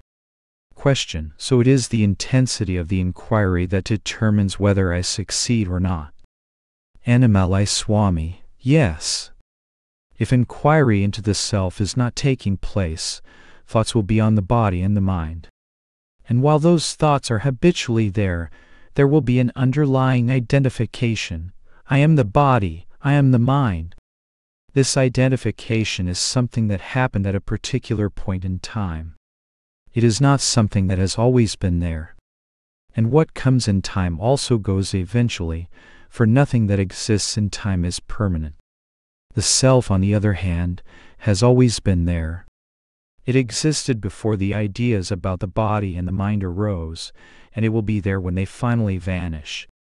The self always remains as it is, as peace without birth, without death. Through the intensity of your inquiry you can claim that state as your own. Inquire into the nature of the mind by asking, with one pointed determination, who am I? Mind is illusory and non-existent, just as the snake that appears on the rope is illusory and non-existent. Dispel the illusion of the mind by intense inquiry and merge in the peace of the self. That is what you are, and that is what you always have been. Question: has Swamiji realized the self? Annamalai Swami: yes, but this is sometimes a strange question to answer. It is like having somebody ask you if you have become a human being. You are always a human being. You didn't have to do anything to accomplish it. You are self-evidently a human being, so much so it is strange to field questions about it. Question: it is not self-evident to me. Annamalai Swami: then find out who you are. Question: how does one find out who one is? Annamalai Swami: you will find out by constantly doing self-inquiry. Ask yourself, am I the body? Am I the mind? When self-inquiry is deepened, you understand who you are. Question: how long did it take for Swamiji to find out? Annamalai Swami: if one is mature, one can realize it in this moment. If one is not mature, one has to take up sadhana to make oneself receptive to the truth. Question: which category were you in? Annamalai Swami: I served Bhagavan for more than 12 years. After that I came to this place because I wanted to be more established in the self. After several years of sadhana, I realized the self. Question: is Swamiji totally established in the self? Annamalai Swami: yes. Question: what happens in your deep sleep state? Is it the same as when you are awake? Annamalai Swami: yes. Question: I have heard that when people came close to Ramana Maharshi they could feel a penetrating peace. As I sit here in the presence of Swamiji, I feel nothing. Why is this?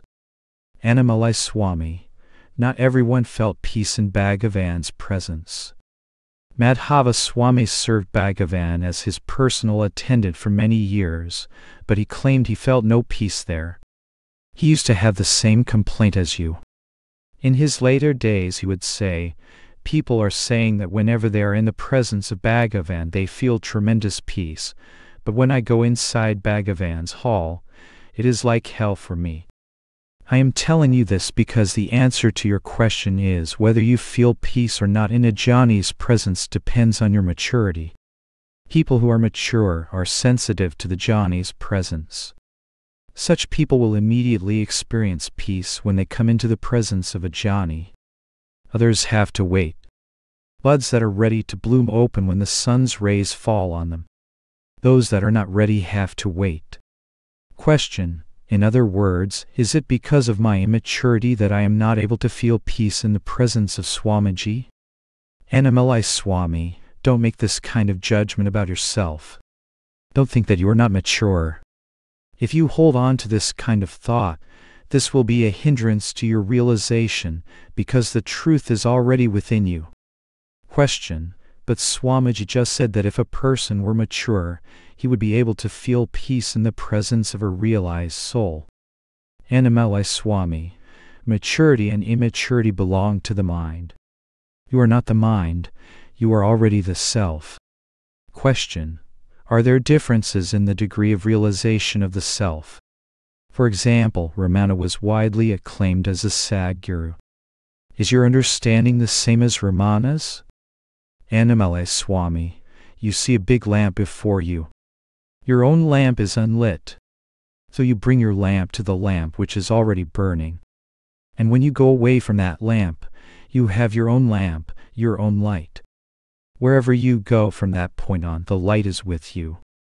The state of jhana is the same for all. Anyone who realizes the self is in the same state of peace which is beyond the mind. Though the experience of the self is the same in all cases, it is true that some jhanis end up helping a lot of people, whereas others, who are equally enlightened, may help fewer people. Some jhanis do not teach at all. They live ordinary lives and are rarely, if ever, recognized for what they really are. Water can be in a well or it can be in a lake. It is the same water, but one source can quench more thirst than the other. A small lamp can light up a room, whereas a big one can light up a whole street. Bhagavan was one of those big, blazing lights that could light up a huge area. He guided and brought light to many people. Question: Swamiji is saying that some jhanis are big lamps and that others are small. Do the small lamps become bigger, or do they always remain the same? Annamalai Swami, whichever light you go to, the light is always the same. This business of the lamps is just an example.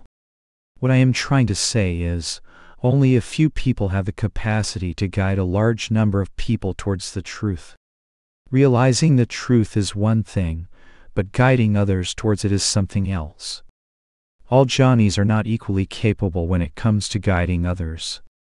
Question: but my question was, do the little lamps become big lamps, or are they always destined to be little?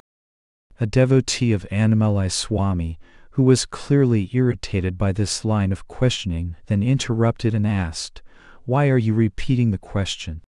Have you just come here to test Swamiji's state?" Annamalai Swami, this kind of questioning will not help you to realize the self. Questions such as these will disappear if you have a strong desire for realization. Your mind will then not be occupied with such thoughts. You can ask me many questions and I can give you any number of answers. We could go on like this for hours, but neither your questions nor my answers would give you any kind of contentment. Having such questions in your mind will not lead you to an experience of the self. I would advise you to question yourself. Who is asking the question? And who is getting the answer?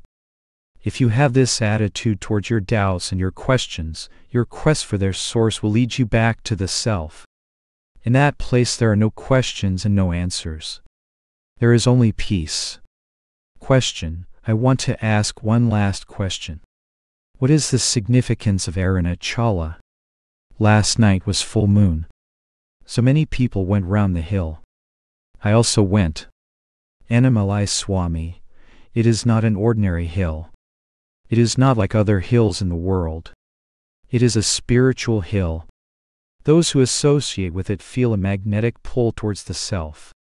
Though it is in the form of a hill, it has the full energy of the self.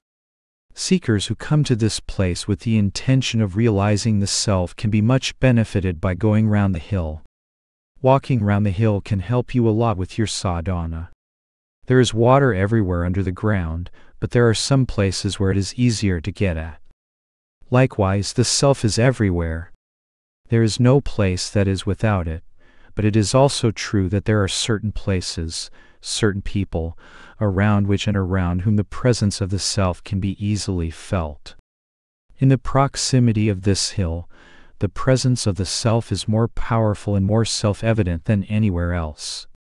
However, the great glory of this hill cannot be explained in words.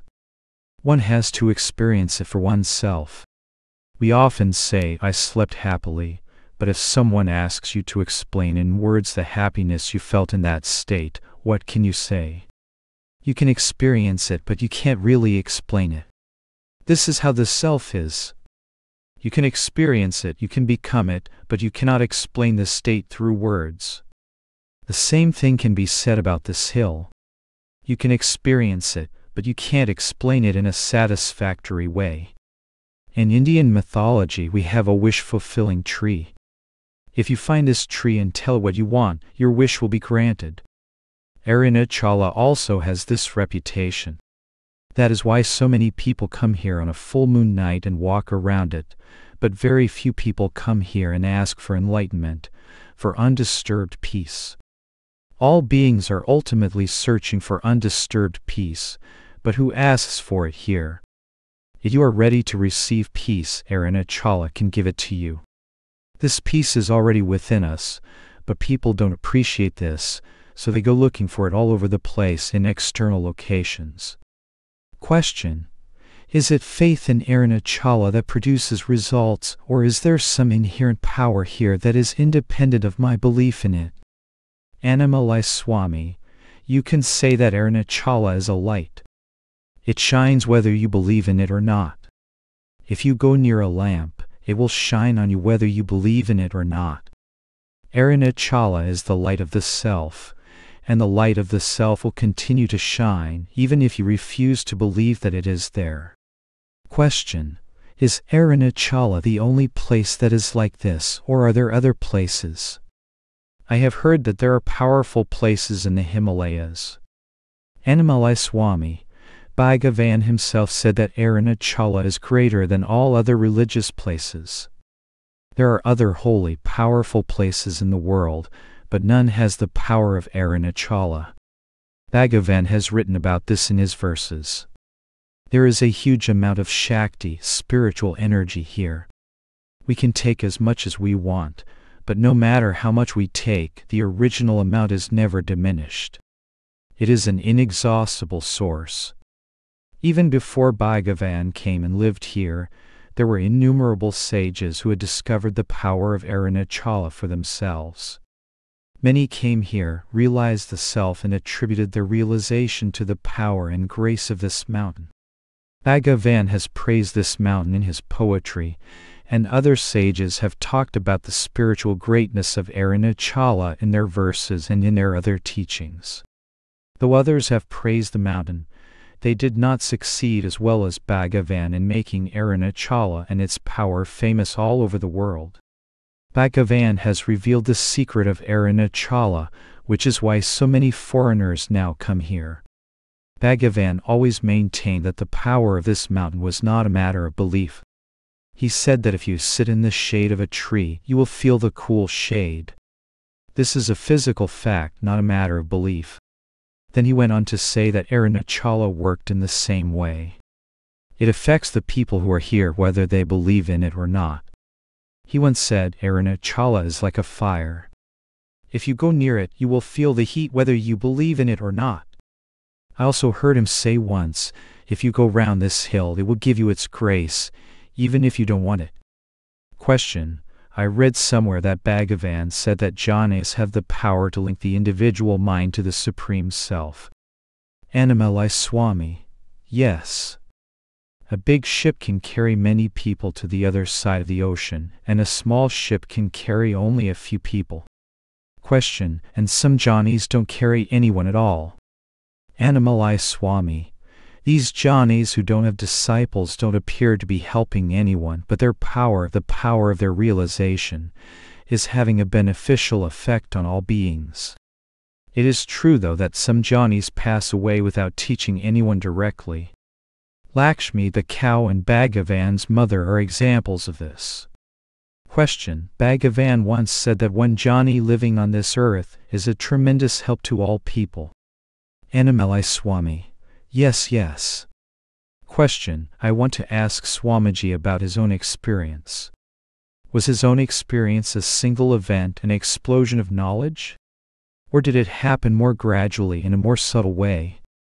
Annamalai Swami: it was my experience that through continuous sadhana I gradually relaxed into the self.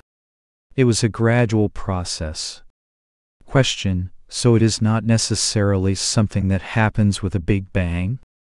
Annamalai Swami: it is not something new that suddenly comes. It is eternally there, but it is covered by so much. It has to be rediscovered. Question: but do some people explode into that? I was with a man this morning who claims to be realized. He came here. Do you remember him? He said he had an experience of exploding into it, and that the experience of the self, he says, stayed with him ever since 1982. Annamalai Swami laughing: if he says I don't know myself, or if he claims one have known myself, both are statements to laugh at. Because you are that. You can be that, but there is nothing to say about it. If somebody says, I am a jnani, I am an enlightened person, then who is claiming that? Question: yes, exactly. Very good. Can I ask another question about my inquiry? I have been having small little glimpses, especially during sleep, of having no thoughts. There have been other glimpses in the most unlikely places. In Lucknow, which is a big, busy city, with people yelling and screaming everywhere, I was cycling down a crowded street when I suddenly felt the peace of the self that was underlying everything. I could feel the self, or at least it was an experience that I thought must have been the self. There was a stillness and a silence in the midst of these utterly chaotic conditions. At other times the pendulum swings the other way and I feel completely lost in my mental world, and in the chaotic outside world. I feel a little confusion about the process and the technique of self-inquiry, so much so I have to go back to reading Ramana's teachings on the subject again and again, until the confusion leaves me. I would like Swami's comments on this. I know that there is nothing new that he can say about it. I know that I have to continue with self-inquiry. Annamalai Swami: constant meditation is the only way. If you bring the light into your room, the darkness immediately goes away. You have to see that the light is not put out. It has to be continuously burning so that there is no darkness. Until you get firmly established in the self, you have to continue with your meditation. Doubts take possession of you only if you forget yourself. Question: my doubts are not my only problem. I find that my yearning for the self is not very strong. This bothers me quite a lot. Annamalai Swami: when you forget the state of being yourself, then is the time to inquire, who forgets the self? Who is in doubt? Who is having the confusion? Inquire in this way. Discard all that is not you and come back to yourself. Question: sometimes I am overpowered by self-doubt. Annamalai Swami: if the meditation is not continuous enough, the other part of the mind becomes predominant.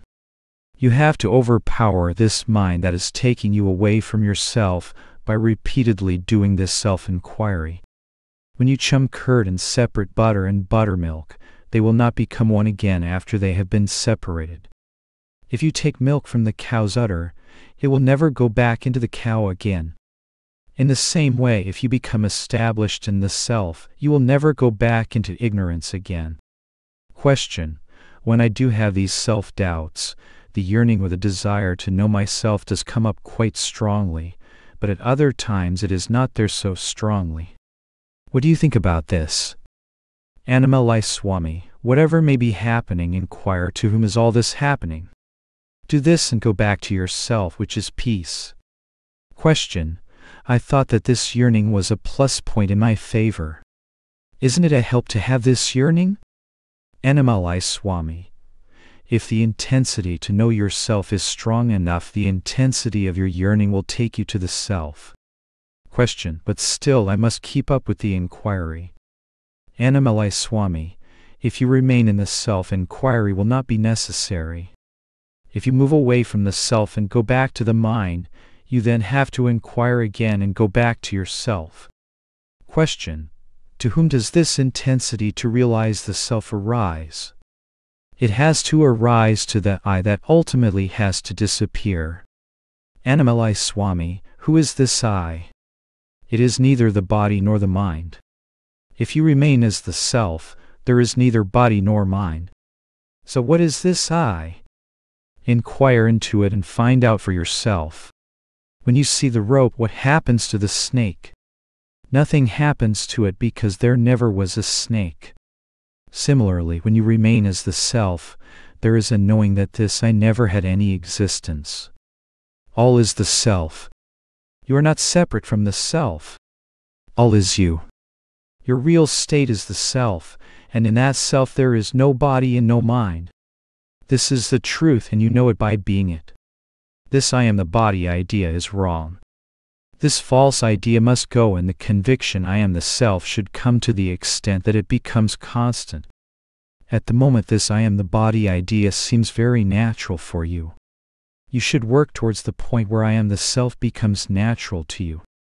It happens when the wrong idea of being the body goes, and when you stop believing it to be true, it vanishes as darkness vanishes when the sun appears. This life is all a dream within a dream within a dream. We dream this world, we dream that we die and take birth in another body. And in this birth we dream that we have dreams. All kinds of pleasures and suffering alternate in these dreams, but a moment comes when waking up happens. In this moment, which we call realizing the self, there is the understanding that all the births, all the deaths, all the sufferings, and all the pleasures were unreal dreams that have finally come to an end. Everyone has experienced dreams within dreams. One may dream that one has woken up from a dream, but that waking up is still happening within a dream. Our whole lives are dreams. When this dream life ends and a new one begins, there is no knowledge that both dreams are happening in the underlying dream of samsara. Bhagavan has instructed us in Who Am I, to see the whole world as a dream. When realization comes, nothing will affect you because you will have the firm knowledge that all manifestation is an unreal dream. Question: when I was in Germany, I used to meditate in front of Bhagavan's picture and feel very peaceful. One day, while I was sitting as usual in front of Bhagavan's picture, a light started emerging from the eyes of Bhagavan. It flowed out of the photo and embraced me. Soon afterwards I went into a peaceful, blissful, timeless state that I had never experienced before. I totally forgot about my body, time, and my surroundings. There was only peace and consciousness. That experience made such a deep impression on me. It created a strong yearning in me to regain the experience, but I never got it back. No matter how much I try, I never feel that I am getting any closer to it. How can I get this experience back? Annamalai Swami, by constant self-inquiry. Who had the experience and who lost it? Who has the yearning to regain it? Who has all these thoughts about it? If you follow this approach, you will ultimately realize who you really are. The experience you had didn't come from somewhere else. It is already within you. Find out who had the experience. Question: in order to do self-inquiry, we have to use the mind, which is mostly troublesome and in reality does not even exist. Why is this? Annamalai Swami: the mind that we use for self-inquiry is the pure mind, the sattvic mind. By using this sattvic mind, we do self-inquiry to remove the impure mind, which is rajas and tamas. If you keep on doing self-inquiry with the sattvic mind, ultimately, this sattvic mind will be dissolved in the self. Question: some time ago I felt very depressed and couldn't get out of this state. One day while I was doing Giri Pradakshina, which I do every day, I stopped on Bhagavan's bridge, the parapet wall of a culvert about 4 miles from Ramanashramam, and started meditating on Arunachala with closed eyes. Suddenly the depression lifted and was replaced by peace. This depression has not returned. Annamalai Swami, the one who had the depression was not you. Your real nature is peace. Don't identify yourself with either the mind or with the depressed states it produces. These are not you. Question: after this depression left me, I found that I was always in a peaceful state. Soon afterwards I met an Indian girl and fell in love with her. Sometimes the thought arises that I would like to marry this girl. Is it advisable to get married? Would it not be a hindrance to my sadhana? Annamalai Swami, is this girl spiritually oriented? Question: yes, she often goes to temples and reads spiritual books. Annamalai Swami, if the partner has progressed spiritually to the same extent that you have, it would be a great help. But if one partner is less interested in spiritual matters than the other, the one who has less interest will drag the other down, unless the more interested partner is spiritually very powerful. And in such a situation, there would always be quarrels and tension. If both partners have the same spiritual yearnings to realize the self, married life is okay. Otherwise it is a hindrance. Question: how can we keep up our sadhana in the middle of all our daily activities? It is very difficult. Annamalai Swami, Ramakrishna was once asked this question, and in reply he gave the example of a child who was playing by spinning round and round. If you do this, you will soon get dizzy and fall over, but if the same child spins round and round while holding firmly onto a post at arm's length, the child's grip on the post will keep him upright and prevent him from falling over. In this dizzy, spinning world of samsara, if you hold on to the post of the self, you will be able to stay upright and not fall over. I can give you another example. When you cut jackfruits open with your bare hands, there is an unpleasant milky liquid inside that sticks to your fingers and makes it very hard to take out the fruit. And afterwards it takes hours to scrub it all off. However, if you put a little oil on your fingers before you start the work, this milky liquid will not bother you because it cannot stick to your oiled hands. Without some protection, contact with worldly matters can prove to be sticky and unpleasant, but if you oil yourself with remembrance of the self, you can move smoothly and efficiently through the world, without having any of your business affairs stick to you or cause you any trouble or inconvenience. When there is a remembrance of the self, everything in life proceeds smoothly, and there is no attachment to the work that is being done. Question: while you were doing a lot of work in the ashram, how did you manage to keep up your sadhana? Annamalai Swami, in those days Bhagavan was accessible for most of the time, so I was able to get regular guidance in my sadhana. He told me to read Sivananda Lahari, Elam Onder, Upadesa Saram and his other writings. He also told me to do Parayana chanting of scriptural works. All this was very helpful in keeping my mind on the self during work. Sri Bhagavan often said, while doing the work, don't have the idea, I am doing the work. If you can keep up this attitude, work will not be a burden and no problems will touch you. Don't differentiate between work and meditation. If you don't differentiate, every job you do becomes meditation. And don't make distinctions between different kinds of work. Don't think this is good work, that is bad work. If you treat all work equally, any work you do will be beneficial for your sadhana. Question: we have to live in the world and deal with people, many of whom will try to take advantage of us.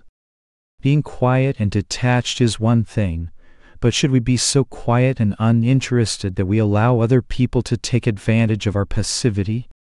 Annamalai Swami, you can be quiet within and be tough on the outside, if that is the role you have to play in the world. There is a story about a snake that lived under a bush by the side of the street. Whenever people passed the bush, the snake made a lot of noise and tried to bite them. It gave a lot of trouble to anyone who came near. One day a passing sadhu passed the bush and the snake, as usual, put on an aggressive show of behavior. The sadhu, who could communicate with animals, said, "Keep quiet and don't bite people. You don't have to behave like this." Live a peaceful life and don't trouble the people who walk past." The snake heeded the advice, and from that day on its behavior completely changed. It sat quietly under its bush and never troubled any of the people who walked past. Within a few days, the local people realized that the snake was no longer a threat to them, but instead of being relieved, they would throw stones at the snake or try to chase it away. People have this instinctive response to snakes. Whenever they see one, they feel compelled to commit some act of violence against it. The snake ignored the provocation for a while, but it soon realized that this new state of affairs was not an improvement on the previous one. A few days later, the sadhu came by and asked how the snake's new lifestyle was going. "Not so good," responded the snake. "I am suffering a lot on account of your advice. I am being very calm and I am not giving any trouble to anyone, but because of my calmness and sadhu-like behavior, people are taking advantage of me by throwing stones at me and harassing me. They would never do this before because they knew I might retaliate and bite them." The sadhu thought about this for some time and then spoke. "I advised you to be calm and not trouble anyone, but that doesn't mean that you have to sit here passively while people come along and hurt you. When people come to cause you trouble in future, just pretend that you are going to bite them. You can be angry on the outside, but on the inside you can still be calm." From then on, the snake adopted the new tactic of hissing at everyone who came past his bush, just to let them know that he was still a potential threat. This was enough to make people give him a wide berth. We can all be like this if circumstances demand it. There are occasions when a show of anger is needed. We can play the role of being angry, but at the same time we can know that we are just acting out a role that is needed at a particular moment. Internally we can be peaceful while all this is going on. Annamalai Swami. Jhanis usually come to their last births with a mountain of punyas on account of what they have done in their previous lives. The jhani cannot experience all these punyas himself, but those who come into contact with him can receive them as blessings. The same thing can be said for all the papams that the jhani brings to his final life. A poor man can suddenly become rich if a millionaire takes a liking to him and gives him a lot of money. Those who come to a jhani and do selfless service to him find themselves becoming spiritual millionaires when they receive the jhani's unused punyas. And those who come to abuse and insult the jhani end up receiving all his unused papams. This is an automatic process. The jhani does not pick and choose the people who are going to be the recipients of these punyas. This transfer happens automatically. Devotees grow spiritually by receiving all these blessings. They reach heights that would be difficult or impossible to reach through their own efforts. My own life illustrates this. When I was very young, I stayed alone, doing all kinds of spiritual practice by myself. I doubt that I could have experienced the truth of the self through my own efforts. Fortunately, grace brought me to Bhagavan, and through Bhagavan's grace I had the opportunity to serve him. My proximity to Bhagavan and the work I did for him made me ready for the truth. I learned this lesson about the necessity of being in the jhani's presence early on in my time at Ramana. After a few weeks there, I found myself disappointed by the attitude of many of the people I found around Bhagavan. They seemed to be more interested in gossiping than in doing meditation. I knew that Bhagavan was a great man, but I didn't feel comfortable living with people whom I thought were not taking the spiritual life very seriously. I decided to leave the ashram and meditate by myself. My attempt to run away was not successful. Bhagavan's grace and power brought me back from Palar, the place I had run away to. As I sat in front of Bhagavan on my first day back, Bhagavan looked at me, and while he was looking I began to hear the words of one of the verses from Aladu Napadu Anyabandam resonating in my heart.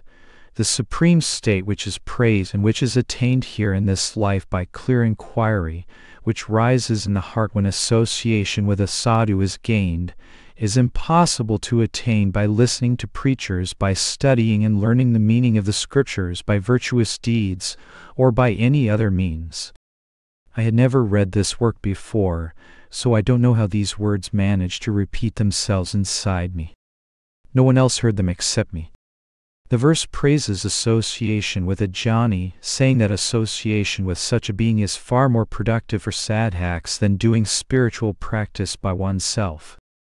After hearing these words, I got the courage to stay on at Ramanashramam and serve Bhagavan.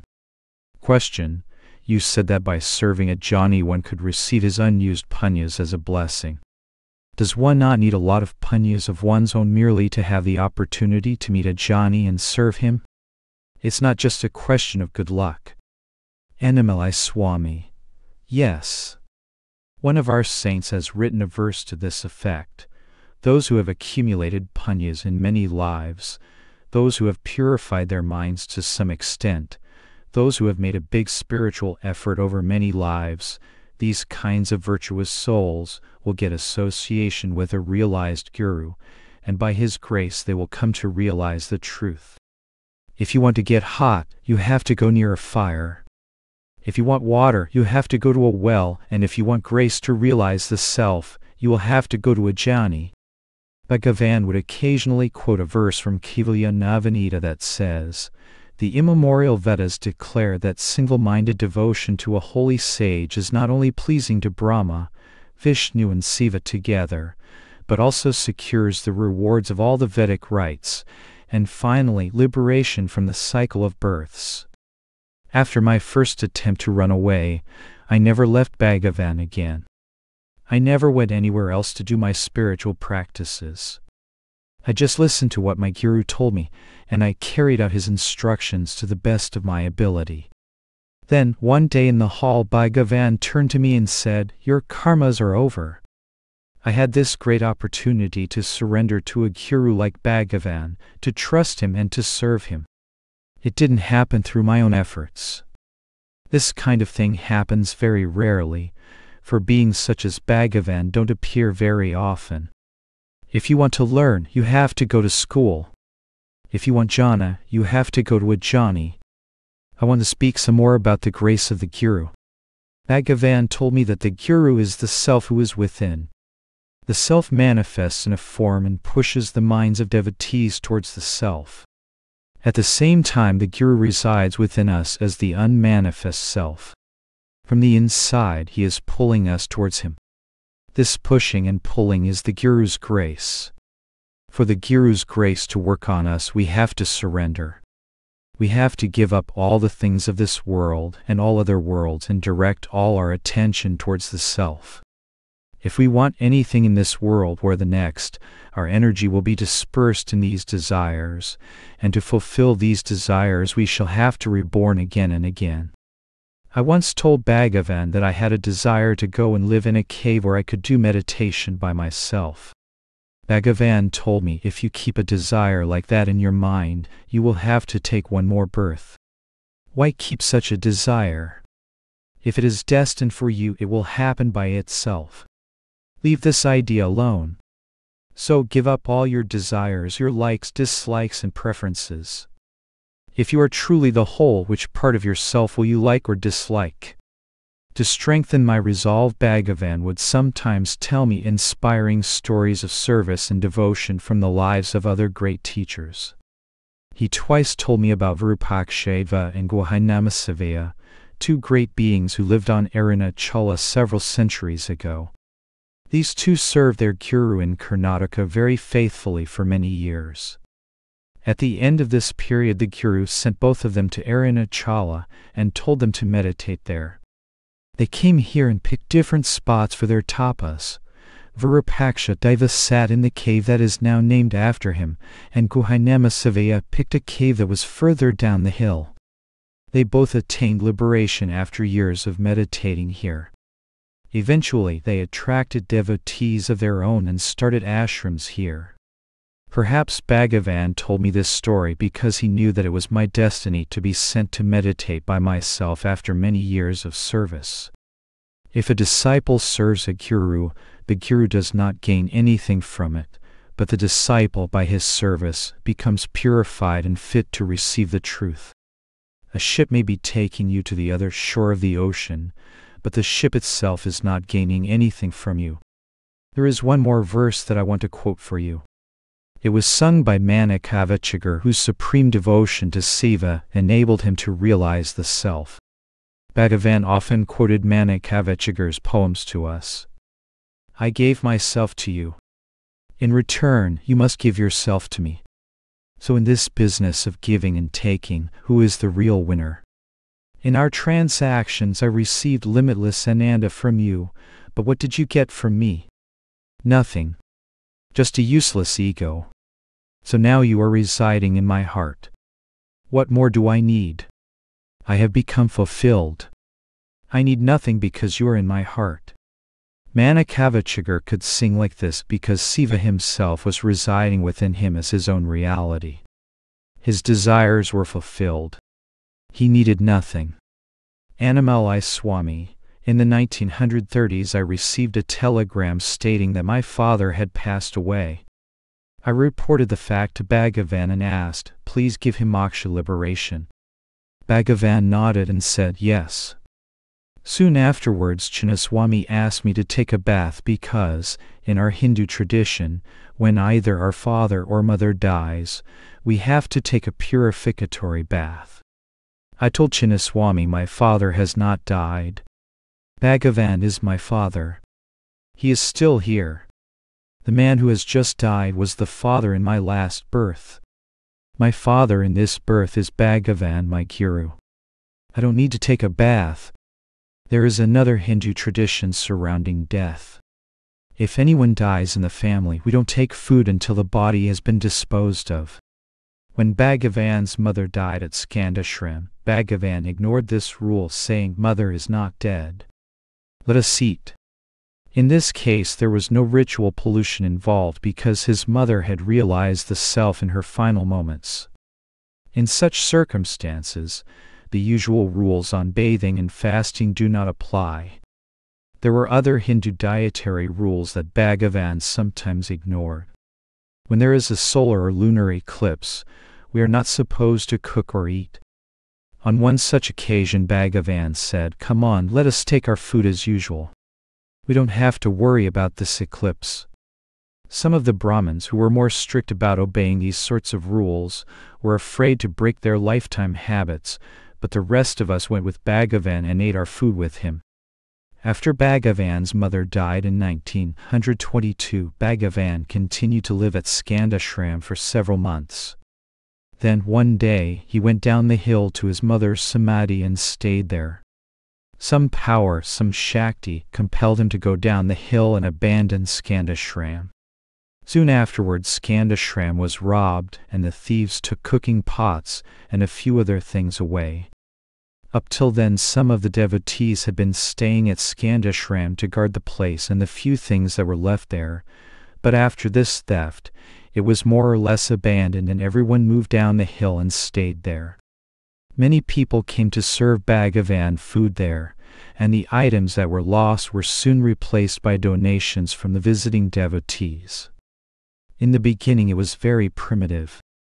Everyone, including Bhagavan, slept outside by a mango tree. The first building was a mud hut with a thatched roof that was erected over the site of Mother's Samadhi. I came along a few years later at a time when the ashram was beginning to expand and put up new buildings. All these buildings were erected on the basis of plans that had been drawn up by Bhagavan.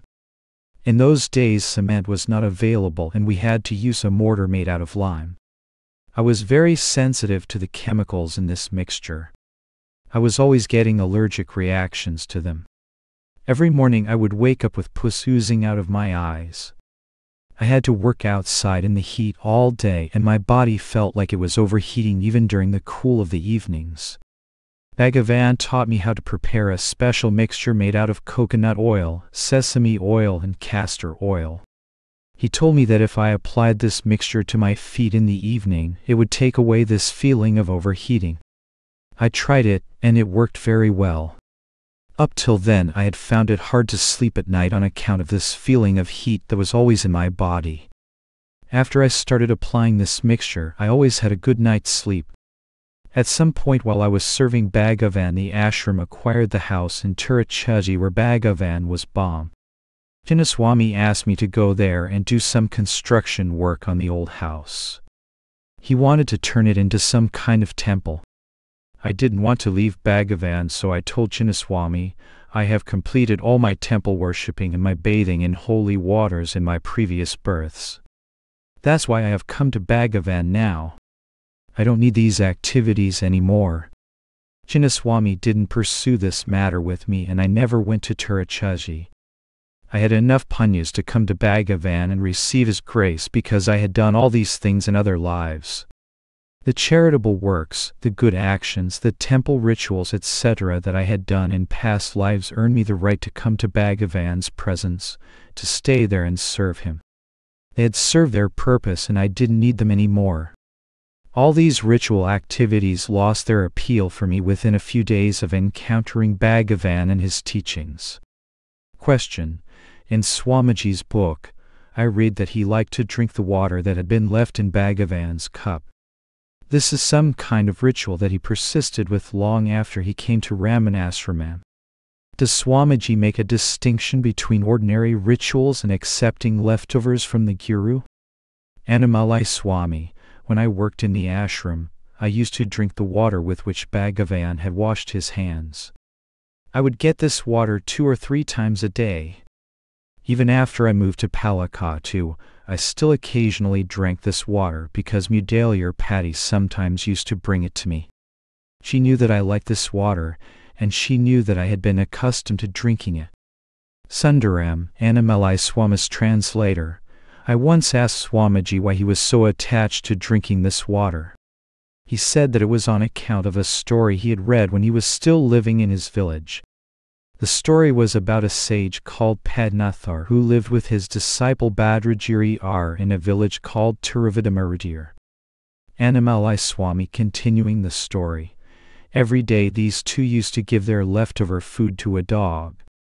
Sometime later this dog died and took birth as a princess in the household of the king of Benirs. When she grew up, the king wanted to arrange her marriage, but she refused, saying that instead of marrying, she wanted to see a sage called Padnathar who lived in Tiruvidamarudir. Seeing how determined she was, the king himself agreed to take her to see this man. As soon as she arrived there, Padnathar recognized her and told his disciple that in her previous life she had been the dog that had been given their leftover food. Then Padnathar added, "She will become enlightened because she ate that food." The disciple found this whole story hard to believe. "How can a dog take birth as a human being?" he asked. "And how can she get enlightened merely on account of having eaten this food?" Padnathar answered, "I will show you," and then proceeded to walk to a nearby Siva temple. The princess and the disciple followed. As they stood together inside the temple, Siva appeared in front of them in the form of light. The light engulfed both the disciple and the princess and absorbed them into itself. Padnathar was left standing alone. He asked Siva, "I am all alone in this world now. Please tell me how I can also merge with you." Siva replied, "Take this bitter-tasting sugar cane with you and visit my temples. Each time you visit a temple, taste the sugar cane. If it tastes very sweet there, in that temple, you will attain samadhi and become one with me." Padnathar followed these instructions and visited many temples, but during this period, which lasted many years, each time he tasted the sugar cane in these places, it always tasted bitter. Finally he arrived at Tiruvantiar, a small town near Madras. He bit into the sugar cane, and in the moment that its sweet taste touched his tongue, he attained Mahasamadhi and physically disappeared. It was the memory of this story that made me want to drink Bhagavan's leftover water. In the 1930, while I was still serving Bhagavan in the ashram, I developed a severe stomach ache. One of Bhagavan's doctor devotees decided to take me to Madras for a checkup. I was examined there, but the cause of the stomach ache was not found. As I was about to return to the ashram, I remembered this story of Padnathar and decided to visit the temple at Tiruvantiar on my way home. I had heard from other people that when Patnathar dematerialized in that temple, he left a Siva lingam behind. When I went to pay homage to him in his Samadhi temple, I saw that this lingam was still there. Question: during deep meditation, peace is there all the time. But there is still a feeling that peace is something that can come and go. I know that this is just an idea, but I want to eliminate this idea and have the direct experience of the peace that never comes and goes. Bhagavan says, you are always the self. It is just your notion that you are not the self that has to be got rid of. How does this happen? Annamalai Swami, the self is peace and happiness. Realizing peace and happiness within you is the true realization of the self. You cannot distinguish between peace, happiness, and the self. They are not separate aspects. You have this idea that peace and happiness is within you, so you make some effort to find it there, but at the moment it is still only an idea for you. So ask yourself, to whom does this idea come? Who has this idea? You must pursue this line if you want to have the idea replaced by the experience. Peace is not an idea, nor is it something that comes and goes. We are always that. So, remain as that. You have no birth and no death, no bondage and no freedom. It is perpetual peace, and it is free from all ideas. The I am the body idea is what is concealing it. This is what has to go. Question: so the notion of being the body and the mind comes back and covers the experience? Annamalai Swami: yes, yes. This idea I am the body is not there during sleep. Everyone enjoys sleeping, and the reason we enjoy it is because there are no thoughts there. It is the thoughts that arise subsequently that cause us all our trouble. There is no separate entity during sleep because no thought has arisen to create the image of one. When waking comes, this first rising thought, I am the body, brings separation, doubts and confusion. If you can be without it in the waking state, there will be the knowledge, I am Ramana, I am Arunachala. Everything is myself. Ram, Krishna, etc. are all you. It is just this limiting, I am the body thought that keeps this knowledge, this awareness from you. In the waking state, the jnani has no limiting thoughts, no ego that identifies with a name and a form. His state is crystal clear. Ramana Bhagavan had no ego, no limiting thoughts, which is why he knew himself to be this peace, this happiness. Question: how can we avoid getting attached to the form of the Guru, to his personality, and to the place where the Guru lives? Annamalai Swami: if you completely avoid attachment to your body and mind, then all other attachments will vanish. Identify with that which is neither body nor mind, and all your attachments will go. You can only put your attention on one thing at a time. While it is on the mind or the body, it cannot be on the self.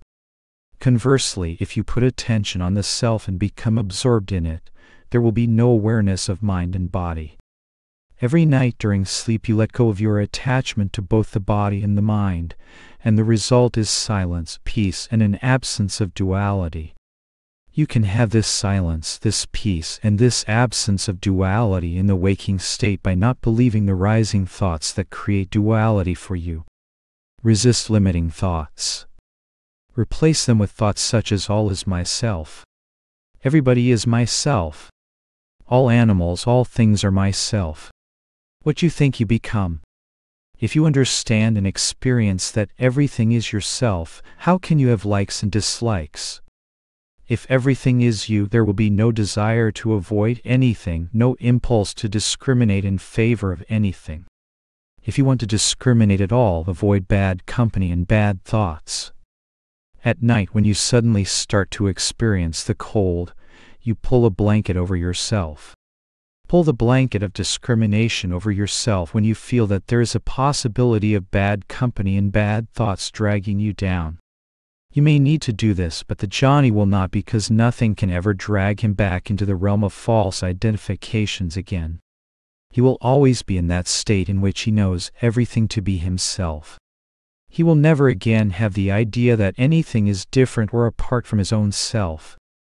Annamalai Swami, Bhagavan watched me very closely in the years that I served him in the ashram. One time I went to the mother's temple where many people were talking about worldly matters. Bhagavan called me back saying, "Why should you go to that crowd? Don't go to crowded places. If you move with the crowd, their vasanas will infect you."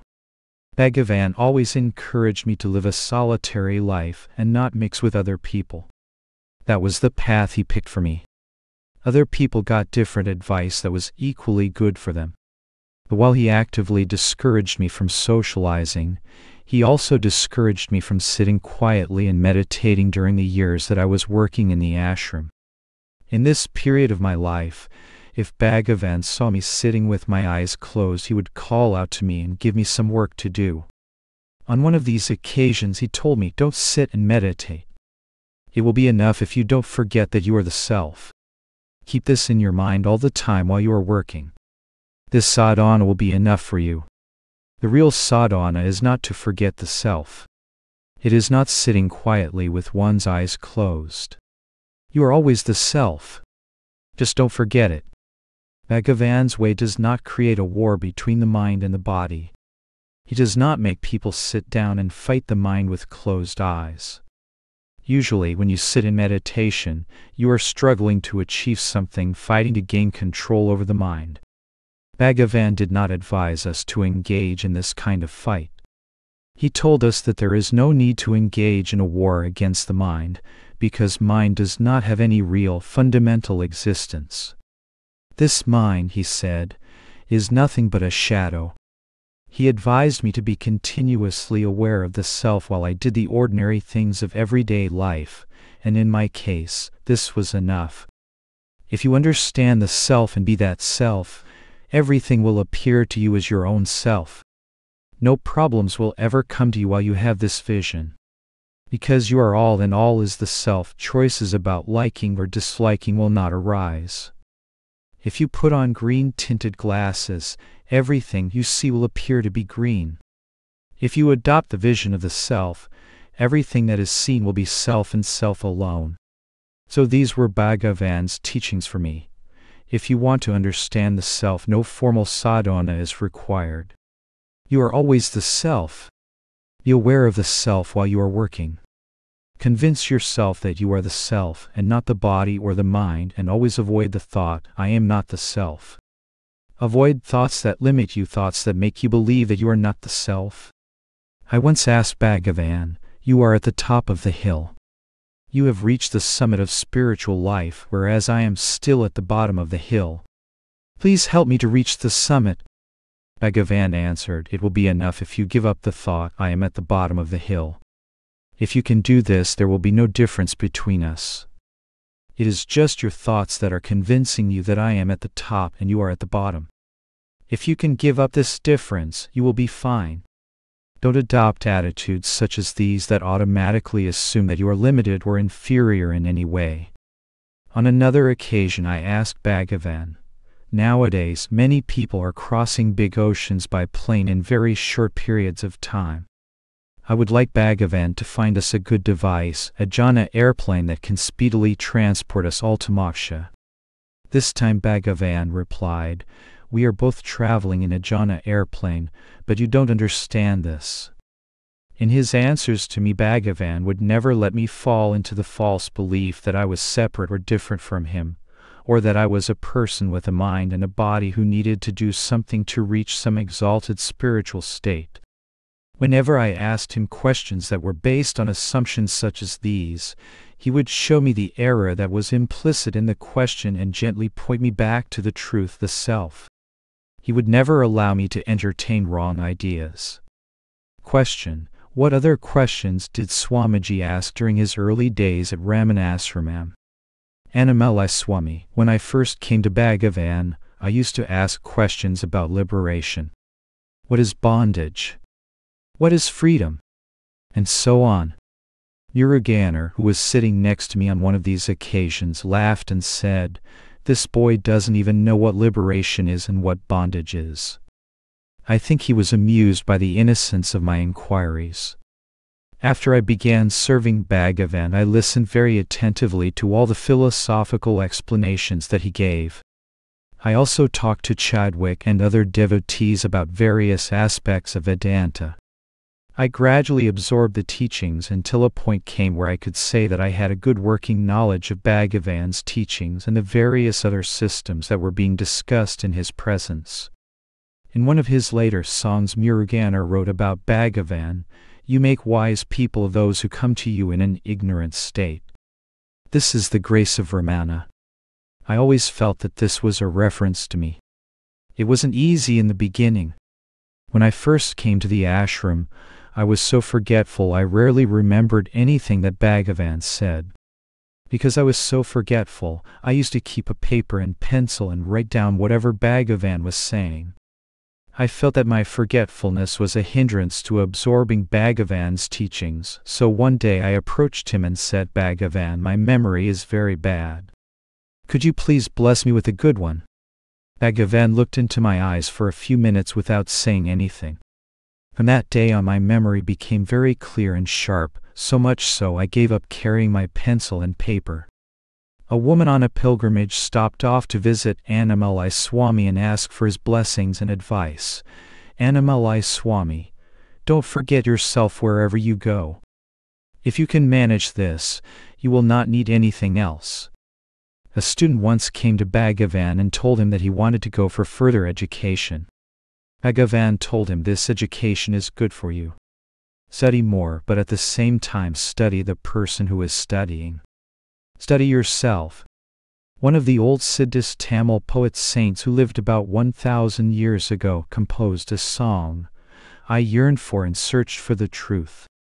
I ran everywhere looking for it. I wasted my life, my time and my energy looking everywhere for this truth. So much time was wasted in this pursuit. I have grown old and am about to die, but finally I have understood that the true light is within myself." You are going to different places on a pilgrimage, but what you are really looking for is you yourself. You cannot achieve success in this by going on external searches, because you yourself are the one that is being looked for. Your real nature is peace. Forgetting this, you have lost your peace and you are searching in the outside world where there is no peace to be found. This is the teaching of Bhagavan, my Guru. I am passing it on to you. You must understand who you are and what you are, and then you must remain as that. If you can manage this, this itself will suffice. Right now you are under the impression that you are your body and your mind, but the truth is, you are the self. Let go of the I that you imagine yourself to be and catch hold of the real I, the self. What do you hope to gain from your pilgrimage, from going here and there in an external journey? You are holding on to the idea that you are your body and your mind. Having assumed this, you are now looking for an external God so that you can worship him. Though such worship may be beneficial, it will not take you beyond the realm of the mind. While you hold on to the idea that you are a person inside a body, whatever you see will be a manifestation of your own mind. You cannot transcend the mind by worshipping your own external projections. All these external appearances that you see in front of you are Maya. They have no fundamental abiding reality. To find the self, to find what is true and real, you have to look inside yourself. You have to find the source, the place where all these mental projections arise. You are looking for satisfaction in the outside world because you think that all these objects you see in front of you are real. They are not. The reality is the substratum in which they all appear. This is what you should be seeking, instead of looking for external gods in different pilgrimage places. An elephant is made out of wood. If we see it as wood, it is wood, but if we get caught up in the name and form, we will see only an elephant and forget that its underlying nature is wood. All is your own self. This form is different, that form is different. This is more powerful, this is worse. These are all judgments you make when you see separate objects instead of having the true vision that all is an undifferentiated oneness. There may be different varieties of light bulbs, but the current that activates and sustains them is the same. You must learn to become one with this activating current, the unmanifest self, and not get caught up in all the names and forms that appear in it. Here is another verse from one of the Siddhas. Because of your ego you are going to the forest to look for spiritual light. You are looking for this darshan of light in Badrinath and other Himalayan pilgrimage places. These things are the illusion of the mind. They depend on the states of the mind and the functioning of the mind. That which you are searching for is within yourself. Bhagavan wrote in Audiobook verse 11, knowing all else without knowing oneself, the knower of objects known, is nothing but ignorance. How instead can it be knowledge? All the information the mind accumulates and all the experiences it collects are ignorance, false knowledge. Real knowledge cannot be found in the mind or in any external location. The mind sees through colored glasses, and what it sees is tinted and tainted by that color. If your mind is in a spoiled and disturbed condition, the entire world will appear to be in a spoiled and disturbed condition. If your mind is crystal clear, everything will appear to you to be clear and peaceful. Your most important objective must be realizing the self. If you have not done this, you will spend your time in ignorance and illusion. You, your mind, this world, they are all Maya. Don't become a slave to this Maya. Instead, realize the self and let Maya become your servant. I have just remembered another verse from the Siddhas. Many people have struggled years together to realize the self. Millions and millions of people have struggled, looking for the light outside themselves.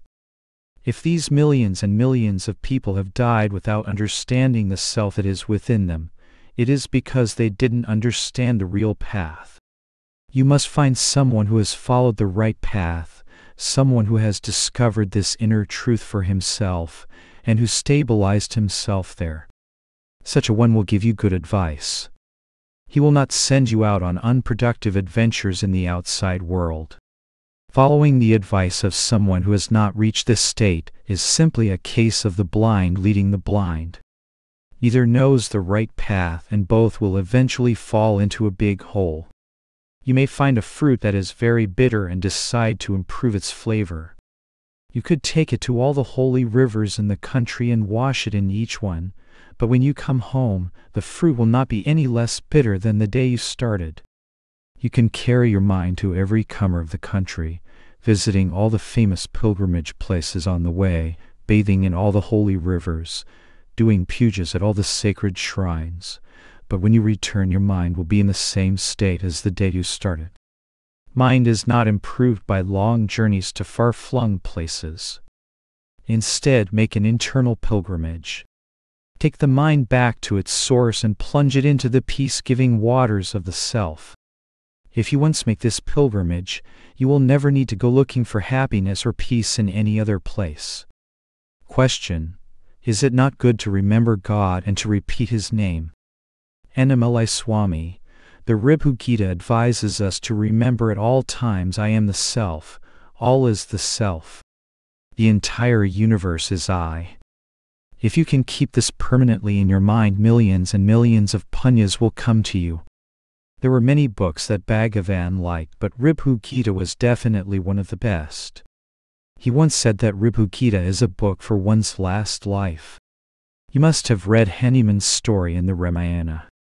Hanuman's mind was completely lost in the name of Ram, and because of this he accumulated great powers. He was able to jump across the ocean because of his full and complete devotion.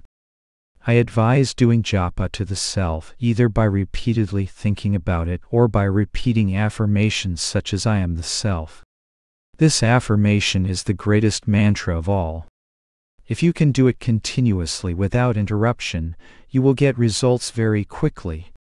There is no greater japa, no greater sadhana than this. The one who is seeking is also that which is sought. The seeker and the sought are both self.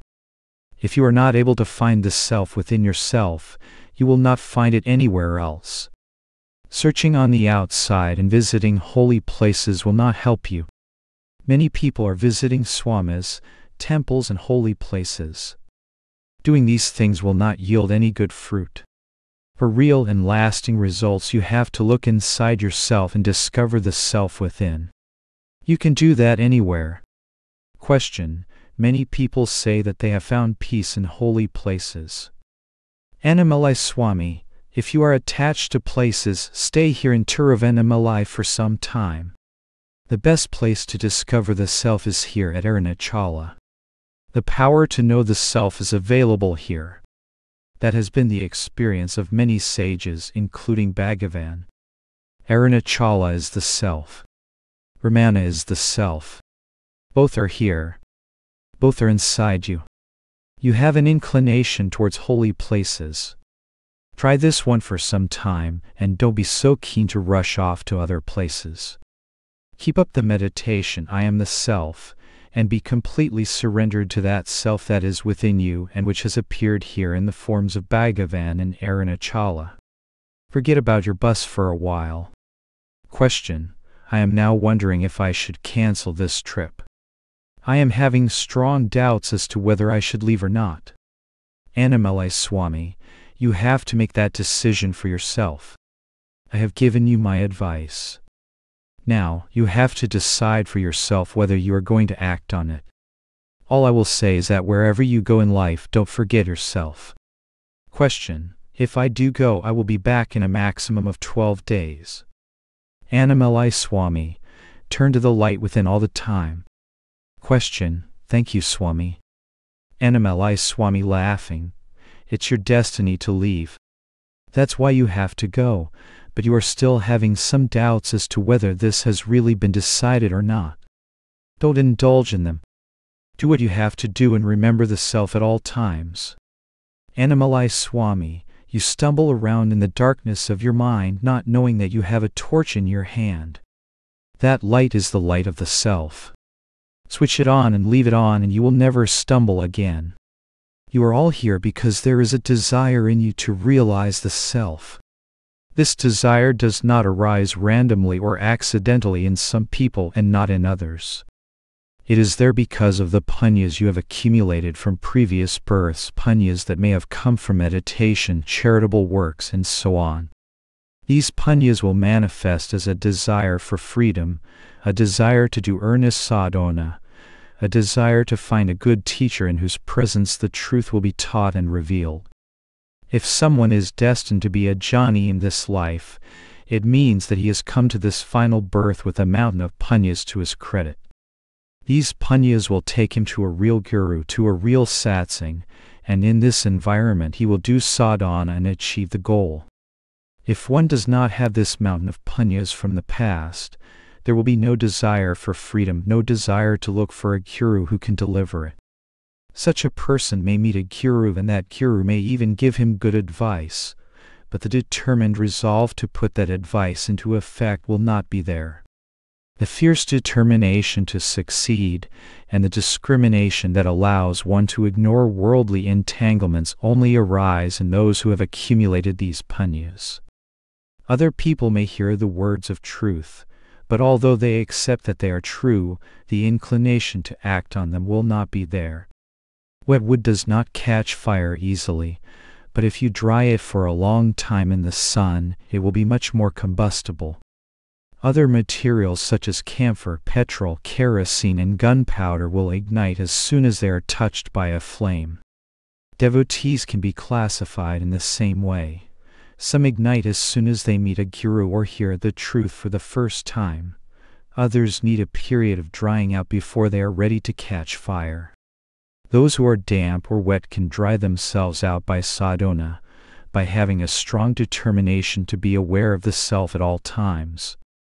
Self is readily available all the time, but we cannot be aware of it, or even put our attention on the thought of it because our vasayanas are continuously leading our interest and attention in other directions.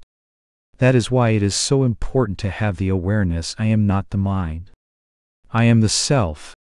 You have forcibly to drag your wandering attention back to the self each time it shows an interest in going anywhere else. Don't be interested in the words that the mind is serving up for you. It is putting them there to tempt you into a stream of thoughts that will take you away from the self. You have to ignore them all and focus on the light that is shining within you. When I was serving Bhagavan in the 1930s and 40s, I obeyed only him. For me, he was the light, and everything else was the chattering mind trying to lead me astray. I ignored the words and advice of everyone else in the ashram and kept all my attention on Bhagavan and his instructions to me. Even Swami had to concede finally that I was following the correct course. One day he came up to me and said, "You are not listening to my words or carrying out my instructions. You are only paying attention to Bhagavan's orders." This determination could only be a result of all the punyas you have accumulated in many previous lives. If there is no external light such as Bhagavan to guide you, you have to look within to find the self. You will not benefit from looking anywhere else, from doing anything else, or from listening to any other voice. Walking round and round a temple, doing rituals to a deity, activities like these will not bring you any nearer to the self. The pujas, the japas, the rituals, these are just for beginners. Meditation is the syllabus in a higher class. We need not waste our time by indulging in the activities of the infant class again and again. Here in this class I ask you to put all your attention, all your interest on realizing the final teaching. I am not the body or the mind. I am self. All is the self. This is Bhagavan's final teaching. Nothing more needs to be added to it. Keep good company while you pursue this knowledge and all will be well. Question: I know that listening to the Guru and believing his words is important. When he says you are the self, the world is not real, and so on, I can accept that what he says is true, but my belief in the truth of those words doesn't seem to make it my experience. Annamalai Swami: you must believe the Guru and you must also believe your own experience, because the Guru is not telling you to add another belief to your mind. He is instead telling you to look at your own experience of yourself, and in doing so disregard everything else. There is a story that Ram Tirtha used to tell. A man who was a little mad lived in a small village with his wife. His friends liked to tease him and make fun of him because they all thought he was stupid. One day one of them said, "We have some bad news for you. Your wife has become a widow." He believed them and started crying out in grief, "My wife has become a widow. My wife has become a widow." Some of the people he passed on the street laughed at him and said, "Why are you mourning? You are very much alive. How can your wife be a widow if you yourself are alive to complain about it?" "My closest friends have told me this," he replied, "and I trust them. They are very reliable people. If they are saying that my wife has become a widow, it must be true." We would think that a man who behaved like this was utterly stupid because he chose to believe the words of others instead of his own experience. But are we any better? We believe on the basis of indirect information provided by the senses that we are the body. The experience of I am, of the self, is present in all of us, but when the mischievous senses gang up on us and try to make us believe something that is patently untrue, we believe them and ignore our direct experience. Then we grieve about our state, lamenting, "I am bound, I am unenlightened, I am not free." And even when the Guru comes along and says, "You are the self, you are free," why do you insist on believing this misinformation that the mischievous senses are giving you? Still you do not believe the truth. You tell him, "The senses have always given me reliable information in the past. I have learned to trust them. What they tell me must be true." And so you go on grieving and complaining, even when your direct experience and the words of the Guru agree with each other and reveal the truth. Question: you are saying that I should listen to the Guru because what he says is the truth of who I am. Annamalai Swami: you should trust the Guru because his interest is in showing you the truth. He may occasionally say things that are not true, but he will say them only because he knows his words will push you in the right direction. I once heard a story that illustrates this. A rich man used to meditate once in a while. He had a guru, an enlightened man, who used to tell him, "You are not the mind or the body. You are the self. Always abide as the self. The man would listen attentively, but neither his meditation nor his guru's words had much of an effect on him. One day he approached his teacher and said, "You have been telling me for years that I am not the mind and the body, and that I am the self. I believe it and I meditate on this, but I don't see any changes in myself. This must be a very difficult technique because I don't seem to be making any progress with it." Guru said, "Let me look at your palm. I may be able to see something that is more suitable for you." After examining the disciple's palm, the Guru's face dropped. "This is very bad. You should have put in more effort earlier in your life. I can see that you only have about 1 week to live. There's not much that can help you now." The disciple was shocked. He went home thinking, "All my wealth and businesses are useless to me now. I put too much time into them and not enough into my spiritual practice. There's nothing I can do now, but I can at least spend my last few days meditating." He went home and told his wife, "My life is coming to an end. My Guru has warned me that this is my final week. I am going to spend my last few days meditating alone. Please tell my friends and relatives that I don't want to be disturbed." After a few days his Guru came to see how he was getting on. "How's the meditation going?" he asked. "Your wife tells me that you have done nothing else for days." "Gurudev, there is no one left to meditate. I have found the peace you have been talking about all these years."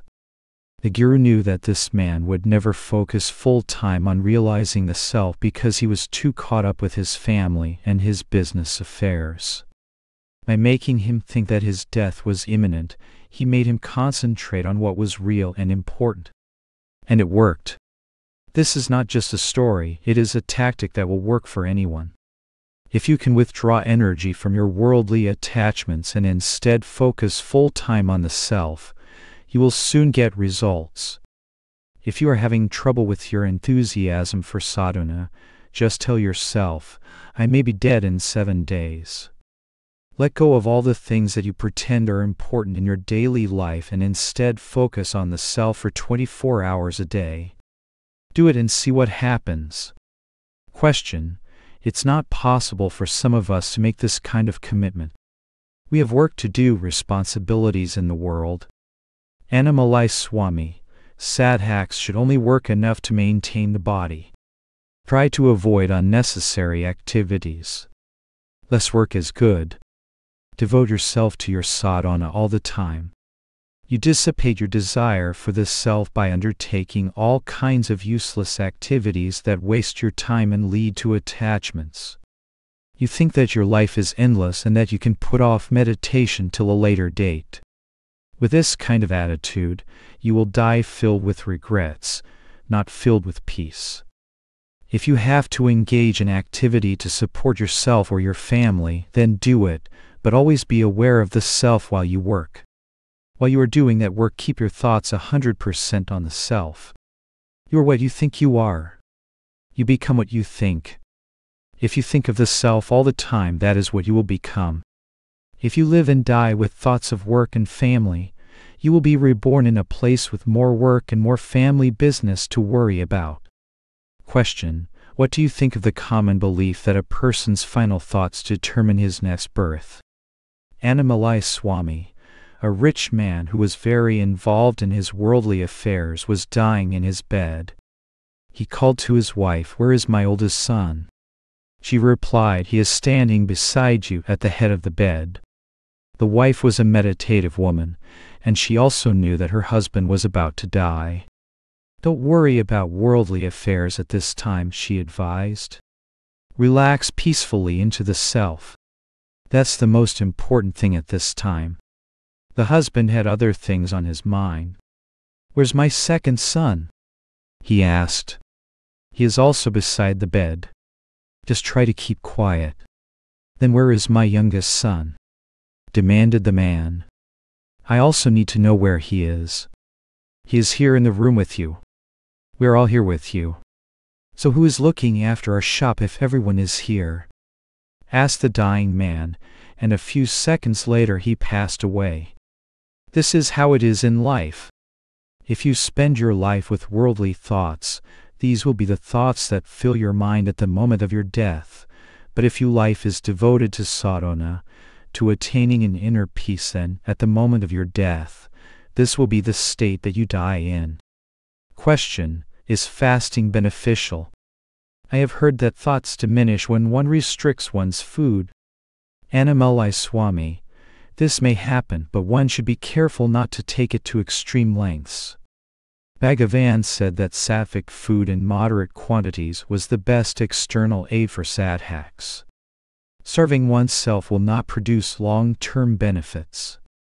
Bhagavan also advised that we should starve the mind of thoughts rather than starve the body of food. We need to keep the body in good health in order to do good sadhana. Depriving it of food and making it weak is not a step in the right direction. One of Bhagavan's devotees, Lakshman Sharma, was a great advocate of naturopathy and fasting. He was a good devotee who wrote an excellent commentary on Audiobook. Bhagavan gave him many lessons on this work, and Lakshman Sharma's commentary incorporated the explanations that Bhagavan himself gave. During the 1940s, a boy of about 20 years of age came from London. A bomb blast had affected his hearing. Lakshman Sharma wanted to treat him through naturopathy. Usually this involves going on a fast, although there are several other aspects to the treatment as well. The boy was put on a fast of several days, but unfortunately in this case there was no improvement. The fasting treatment was extended, but the boy became weaker and weaker. Eventually he became so weak he died. Right till the end the boy was expecting that this treatment would cure him, but in the end it brought about his death. These treatments have to be taken carefully. There are many people who will not be benefited by them. Question: so we should make sure that we eat regularly? Annamalai Swami: we should not force ourselves to eat if we are not hungry. Eat food when you feel hungry. Food always tastes better if you have an appetite for it. Eating food at times directed by others is far less satisfactory. If we take food at times when we have an appetite for it, we won't get sick. This is not just my advice. Avyar, a great Tamil saint, gave this advice in one of her poems, and Tiruvalluvar, another of our great poets saints, wrote, "If you take your food only when you are hungry, you won't get sick. If you live like this, you will never have to go out in search of medicine." Question: I want to ask Swamiji a question. I want to relax more into the present and surrender to Bhagavan's will, but I am not sure that this is really within my power. In Swamiji's book Talk Number 5, Swamiji gave this answer.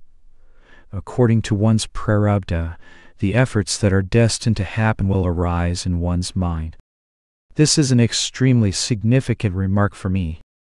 As I understand it, all the activities that happen in this world happen according to Bhagavan's will, but the thoughts that instigate the actions also seem to come from Bhagavan, and are also predetermined. Annamalai Swami: yes, everything comes from Bhagavan. All our activities play themselves out as a manifestation of the divine will. Our karma is part of this destiny. Question: okay, but I would still like to relax in the present and surrender to Bhagavan's will. I find that throughout the day thoughts are coming up. A thought comes up: I want to realize the self. I remind myself, here and now I am the self. This desire does not come from the self, because the self has no need of realizing itself. So this must just be my vasanas coming up. I will ignore this thought. I cannot help this particular sequence of thoughts arising because Swami has said that these thoughts manifesting in that particular order is Bhagavan's will, my destiny. I might think that I am choosing a particular option or not, but that choice ultimately seems to be incorporated in my destiny. As I watch these thoughts arise, I feel that there is nothing I can do to end them, execute them, or indulge in them. I can surrender and watch them, but it doesn't seem that I can do anything more than that. Annamalai Swami: your thoughts arise on a moment-to-moment basis because of your vasanas, but it is a mistake to think that you can do nothing about them. You can be interested in them, or you can ignore them. If you show interest in them, they will persist and you will get caught up in them. If you ignore them and keep your attention on the source, they will not develop. And when they don't develop, they disappear. In Who Am I, Bhagavan compared this process to laying siege to a fort. If you cut off, one by one, the heads of the thoughts as they come out of the fort of the mind, sooner or later there will be none left. The way to do this is by self-inquiry. As each thought rises, you ask yourself, to whom does this thought appear? If you are vigilant in doing this, the forest of thoughts will lessen and lessen until there are none left. When the thoughts have gone, mind will sink into its source and experience that source. Question: I want to understand this process of ignoring thoughts. Thoughts will arise. I want to realize the self. I have not realized the self. Or I must do such and such a practice to realize the self. I realize that these are all desires, all vasanas, so I say to myself, I am the self. Here and now I am the self. As Swamiji says, this seems to stop the flow of thoughts for a while. I try to hold on to thy thought as Swamiji recommends, but I don't seem to have any real control over it. I still feel that whether I succeed or not is Bhagavan's will, something that is not within my control. I feel helpless. I remember that whenever the mind moves, it is on a wild goose chase, that it is chasing phantoms that don't exist. So I remember Swamiji's advice and remind myself, I am the self here and now. It helps, but not for long. Thoughts still come up again. Annamalai Swami, suppose you are walking down a busy road. You encounter all kinds of people doing all kinds of things. Little conversations are going on in one place. Perhaps workmen are digging a hole somewhere.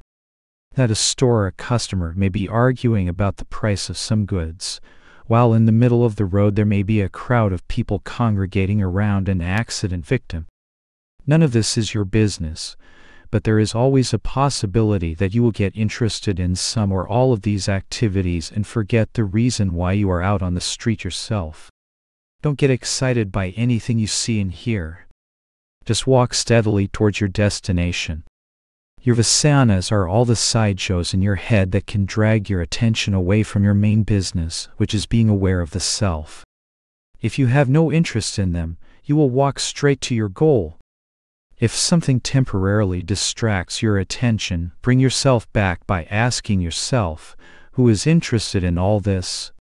Who is getting interested in this distraction? This will deflate the distracting desire and it will bring you back to an awareness of your true purpose. Remember, nothing that happens in the mind is you, and none of it is your business. You don't have to worry about thoughts that rise up inside you. It is enough that you remember that the thoughts are not you. Question: that goes for all kinds of thoughts. Annamalai Swami, whatever kind of thought arises have the same reaction, not me, not my business. It can be a good thought or a bad thought. Treat them all the same way. To whom are these thoughts arising? To you. That means that you are not the thought. You are the self. Remain as the self, and don't latch onto anything that is not the self. Question: there is another thing that comes up for me. There is a desire for the earnestness to remember the self all the time. The mind will latch onto this and think I should meditate more. I should pay more attention to being in the present. Ideas such as these set off whole chains of thought. Yet this still looks to me to be an effort by the ego to realize the self that is already here. In some ways it seems to me to be another distraction. Annamalai Swami, if you remain as the self, no vasanas and no karma will touch or affect you. If you remain in the mind, thoughts of one sort or another will bother you all the time. Question: if I understand correctly, my karma is all the activities that my body has to undertake in this life. I can be a witness to it, but I cannot change it. If I pick up this glass that is in front of me, it happened because it was my karma to pick it up in this moment. I don't have a choice. Either I am destined to pick it up or I am not. Bhagavan said the same thing. When someone picked up a fan and asked if that act was destined from the moment he was born, Bhagavan said yes, it was destined. Annamalai Swami, if the thoughts I should meditate or I should realize arise, ask yourself, to whom are these thoughts arising? Why do you need to think about your body and your mind so much? If you are the light, there is no darkness. If you are the self, there is no thought, no body, and no mind to give you any trouble. Any number of thoughts may come. Let them. But remember all the time, I am the self. You are not the vasanas, you are not the thoughts, you are the self. Keep that awareness and don't worry too much about what is going on in your mind and what it means. Don't allow any identifications to settle on you. Don't think I am sitting in Bhagavan's shrine. Don't think I am doing, I am acting, I am sitting. You are the self, not the body. Even your vasanas are the self. All is yourself. There are no distinctions, no differences in the self. Nothing is separate from the self. You cannot find a single atom, a single thought that is apart from the self. All is the self. Question: but is there anything I can do to discover this? Is not all effort pointless, if everything that happens to me is predetermined? Annamalai Swami, all these doubts that are troubling you arise simply because you are enmeshed in the I am the body thought and all the confusing consequences that it brings. It is more productive to keep the awareness I am the self than to be analyzing the usefulness of effort. Sadhana, effort and practice, and any ideas you may have about them, are concepts that can only arise when you believe that you are not the self, and when you believe that you have to do something to reach the self. Even this sequence, to whom has this thought come? To me is based on ignorance of the truth. Why? Because it is verbalizing a state of ignorance. It is perpetuating an erroneous assumption that there is a person who is having troublesome thoughts. You are the self, not some make-believe person who is having thoughts. If you remain in the self as the self, no harm can come to you. In that state, whatever comes to you will not be a problem. There is no duality when you remain as the self. No thoughts about what you should or should not do, and no thoughts about what can be done or what can't be done. The main thing is not to go out of the self. When you have switched on the light, darkness cannot come, not even if you desire it. Question: Swamiji frequently says that we should meditate constantly to stay in the self. I find that I cannot meditate constantly. When I realize that I am not meditating, the mind tells me that I should do something to get back into the self. This is my real state, my actual condition. I cannot stay constantly in the self. Annamalai Swami, when this thought, I am not meditating or I am not in the self, arises, just ignore it and go back to the self. When thoughts such as these arise, look at them and think, not me, not my business, and go back to the self. Don't waste energy on thinking or evaluating how well or how badly you are doing in your meditation. Question: when attentiveness has been lost, when I realize that I am not in the present, that I am not meditating, the mind is inevitably distracted. The thought, the evaluation, always comes, I am distracted. Annamalai Swami, whatever thoughts come, ignore them. You have to ignore anything that is connected to the body-mind idea, anything that is based on the notion that you are the mind or the body. If you can do this, the rising thought will not disturb or distract you. In a split second it will run away. All thoughts are distractions, including the thought I am meditating. If you are the self, darkness will not overcome you. Whatever thoughts arise in that state won't affect you. Question: is the ability to remember I am the self part of one's destiny? Annamalai Swami, if you are the self, no destiny will affect you. If you tear your shirt, does that mean that you are also torn? No. Something has happened to something that is not you.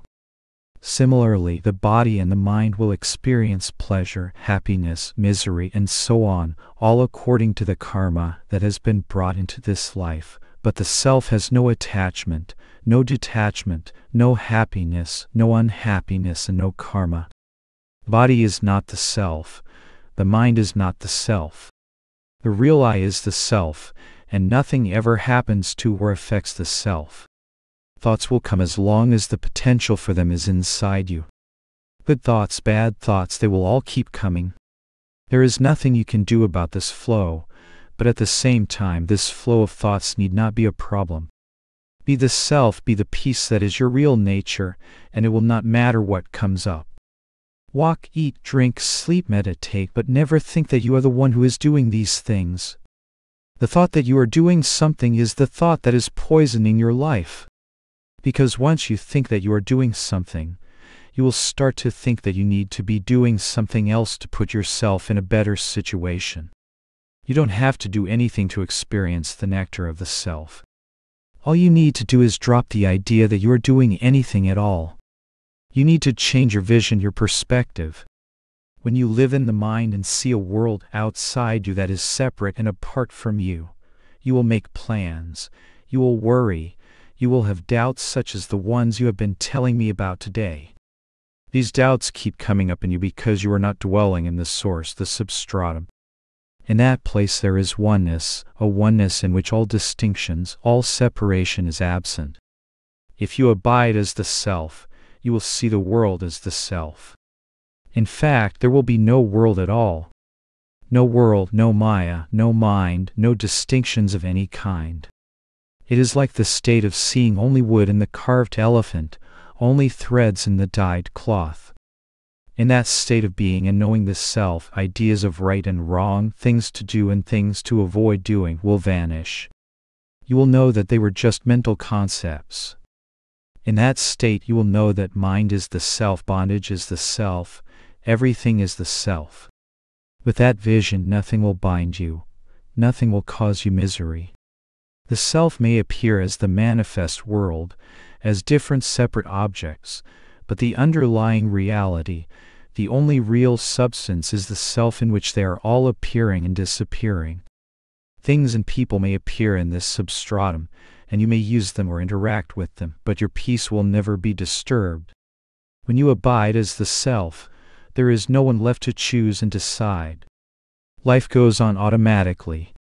You will pick up the things that are needed and not pick up the things that are not needed. What you pick up and what you don't pick up will not be a consequence of what you like or dislike. These preferences will not be there anymore. This perspective will be yours when you give up or cease to believe the idea I am different from the world. Giving up this thought is a great sadhana in itself. Abandoning this false idea will be enough to give you peace. When the thought is there, the world seems to be full of good people and bad people, all busily engaged in doing what appear to you to be good things and bad things. When the thought is absent, you know them all to be your own self. In that state you won't like them, dislike them, or judge them, or be aware of them as being other than your own self. This absence of likes, dislikes, and judgments will leave you in your original natural state of peace. Teeth and tongue are both parts of you, and they both function in harmony, without fighting or struggling. When there is the knowledge that mind and self are one, there will be no fights, no struggles, and no attempts to judge or attain.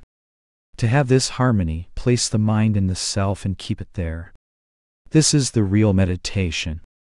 However, until you reach this state in which there are no distinctions and preferences, you should use a little discrimination with regard to who and what you associate with. Avoid bad company and bad thoughts, and try to keep the conviction that nothing is separate from you. During sleep you have no likes and dislikes. Johnnies and babies manage this while they are awake. Baby mind is good, Johnny mind is good, I am the body mind is very, very bad. Question: it's a poisonous thought. Annamalai Swami: yes, yes. I am the body thought is just as poisonous as a cobra. All is myself. All is the nectar of my own self. These are the great affirmations that counter the I am the body thought. Holding on to one of these sayings is the equal of millions of punyas. If we continuously meditate on the truth of these statements, if we hold on to the truth that they are pointing towards, countless punyas will accrue to us. There are many other mantras, but none are as useful as these. Ribhugita says all is one, all is the self. This is the truth that you have to hold on to. To the real eye, nothing is foreign in the entire universe. If you know you are everything, there will be no desire to pursue some things and not others. Nothing will be liked more or less than anything else. Do you like or desire your arm more than your foot? When your body is the whole universe, likes, dislikes and desires will be absent. Question: I know that the jnani has no dislikes and no preferences, but I have to admit, I am different. I have a strong desire to be in your presence. I believe that being here is doing me good, so I stay. Addressing the translator: here I have a beautiful feeling that no one has loved me as he does. Annamalai Swami: drop the body-mind idea and you will discover that you don't have any likes or dislikes. You do not think that your shirt is yourself. Similarly, the jnani does not believe that he is his body or his mind. The jnani understands that the body and the mind are animated by the self, but he also knows that he shines as the self whether the body and mind are there or not. Without the self, the body and the mind can do nothing at all. You could not eat, sleep, speak, or do anything at all without the self. Keep your body in good condition if you want to, but don't ever believe that it is you. You can keep your car in good working order without ever believing that you are the car. Have the same attitude towards your body. You are not your car and you are not your body. Both will perish, but the self will continue because it is always there. When you identify with transient things that pass away or perish, you too will pass away and perish, but when you identify with the self, you will not pass away or change in any way. The self has no birth, no death, no bondage, no misery, no youth, no old age, and no sickness. These are attributes of changing bodies and minds, not the self. Be the self and none of these things will ever happen to you. Question: Ramana Maharshi told you to leave his ashram because you say he wanted you not to be attached to his form. You had already contacted the formless and you knew that the Maharshi was not the form you saw in the ashram. It seems to me that the physical form is not that important. It seems to me that it is more important to find God, the self, in the heart. This leads me to the question of how important it is to have a physical master. In order to realize the self, do we need to have a physical master? For myself, I am beginning to feel more and more that it has nothing to do with a physical form, but sometimes I have doubts. Am I just fooling myself by believing that I can contact the self within without the aid of an external physical master? Annamalai Swami: if you go to a physical guru and ask him how to realize the self, he will probably tell you that you are already the self, and that you should just hold on to the self that you already are. If you can manage that, you will be with the true guru all the time, and you will not need the physical form of the guru to keep reminding you of who you are. In that state, you will be living with Bhagavan, staying as the self, holding on to the real I at all times. If you go to the physical form of the guru and ask about self-realization, you will not be told about the importance of the physical form of the guru. You will be told to hold on to the real I. You will be told that you should not fall into the trap of believing that the guru is just a body. The guru is inside you as the self and outside you as a physical form that has manifested in the self. If you follow the advice that the physical guru gives, you will discover that the inner and outer gurus are one and the same. However, very few people can manage this by themselves. Question: is there still work to be done after the self is reached and experienced? Annamalai Swami: initially, abidance in the self may not be firm and irreversible. Vigilance may be needed at first to maintain it. There is a verse from Kaivalya Navanita that Bhagavan often quoted. It speaks of the need for vigilance even after the self has been experienced for the first time. In the verse, the disciple is speaking to his guru: Lord, you are the reality remaining as my inmost self, ruling me during all my countless incarnations. Glory to you who have put on an external form in order to instruct me. I do not see how I can repay your grace for having liberated me. Glory! Glory to your holy feet! The Guru replies, to stay fixed in the self without the three kinds of obstacles: ignorance, uncertainty, and wrong knowledge obstructing your experience, is the highest return you can render me. The Guru knows that without vigilance, an initial experience of the self may slip away. Question: why is this initial experience not enough? Annamalai Swami: if asanas are still there, they will rise up again and the experience will be lost. While they are there, there is always the possibility that we may again take the unreal to be real. If we take the mirage to be real water, that is ignorance. Similarly, if we take the unreal body to be the self, that is also ignorance. As soon as ignorance comes, you must question it. To whom does this ignorance come? A strong determination to pursue inquiry in this way will dissolve all doubts. By questioning, who am I? And by constantly meditating, one comes to the clarity of being. As long as vasanas continue to exist, they will rise and cover the reality, obscuring awareness of it. As often as you become aware of them, question, to whom do they come? This continuous inquiry will establish you in your own self, and you will have no further problems. When you know that the snake of the mind never existed, when you know that the rope of reality is all that exists, doubts and fears will not trouble you again. Question: what is it that brings maturity and growth in a person? How do the gunas change in such a way that the mind eventually becomes sattvic? Annamalai Swami: self has no birth, no death, no sufferings, and no problems. It is the witness of all these phenomena, but it is untouched by them. All these experiences happen to the mind, and through numerous lives the mind lives, leaves, and matures. It takes a body and learns some lessons in that body. Then it takes another form, another body, and leaves something else. The mind goes on like this for innumerable lifetimes until finally it has learned enough to go back to its source, the self. Question: do the 5 sheaths, the kosas, mature in this process? Do some of them mature, or do all of them? Annamalai Swami: mind includes all the 5 kosas. Through many lifetimes one can say that the kosas are maturing and growing, but realization ultimately has nothing to do with the mature mind or mature kosas. It is the state in which one transcends the 5 kosas and the mind. It is the state in which one finally understands that the mind, whether mature or immature, never really existed. Question: does the acquisition of spiritual knowledge make the mind mature?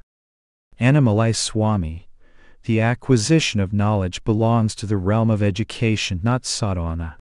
Seeing everything as one is the true seeing, and controlling the 5 senses in the body is the true sadhana. They must be control, and success in this endeavor is truly heroic. No traditional education can prepare you for this. Realizing the self is the true education.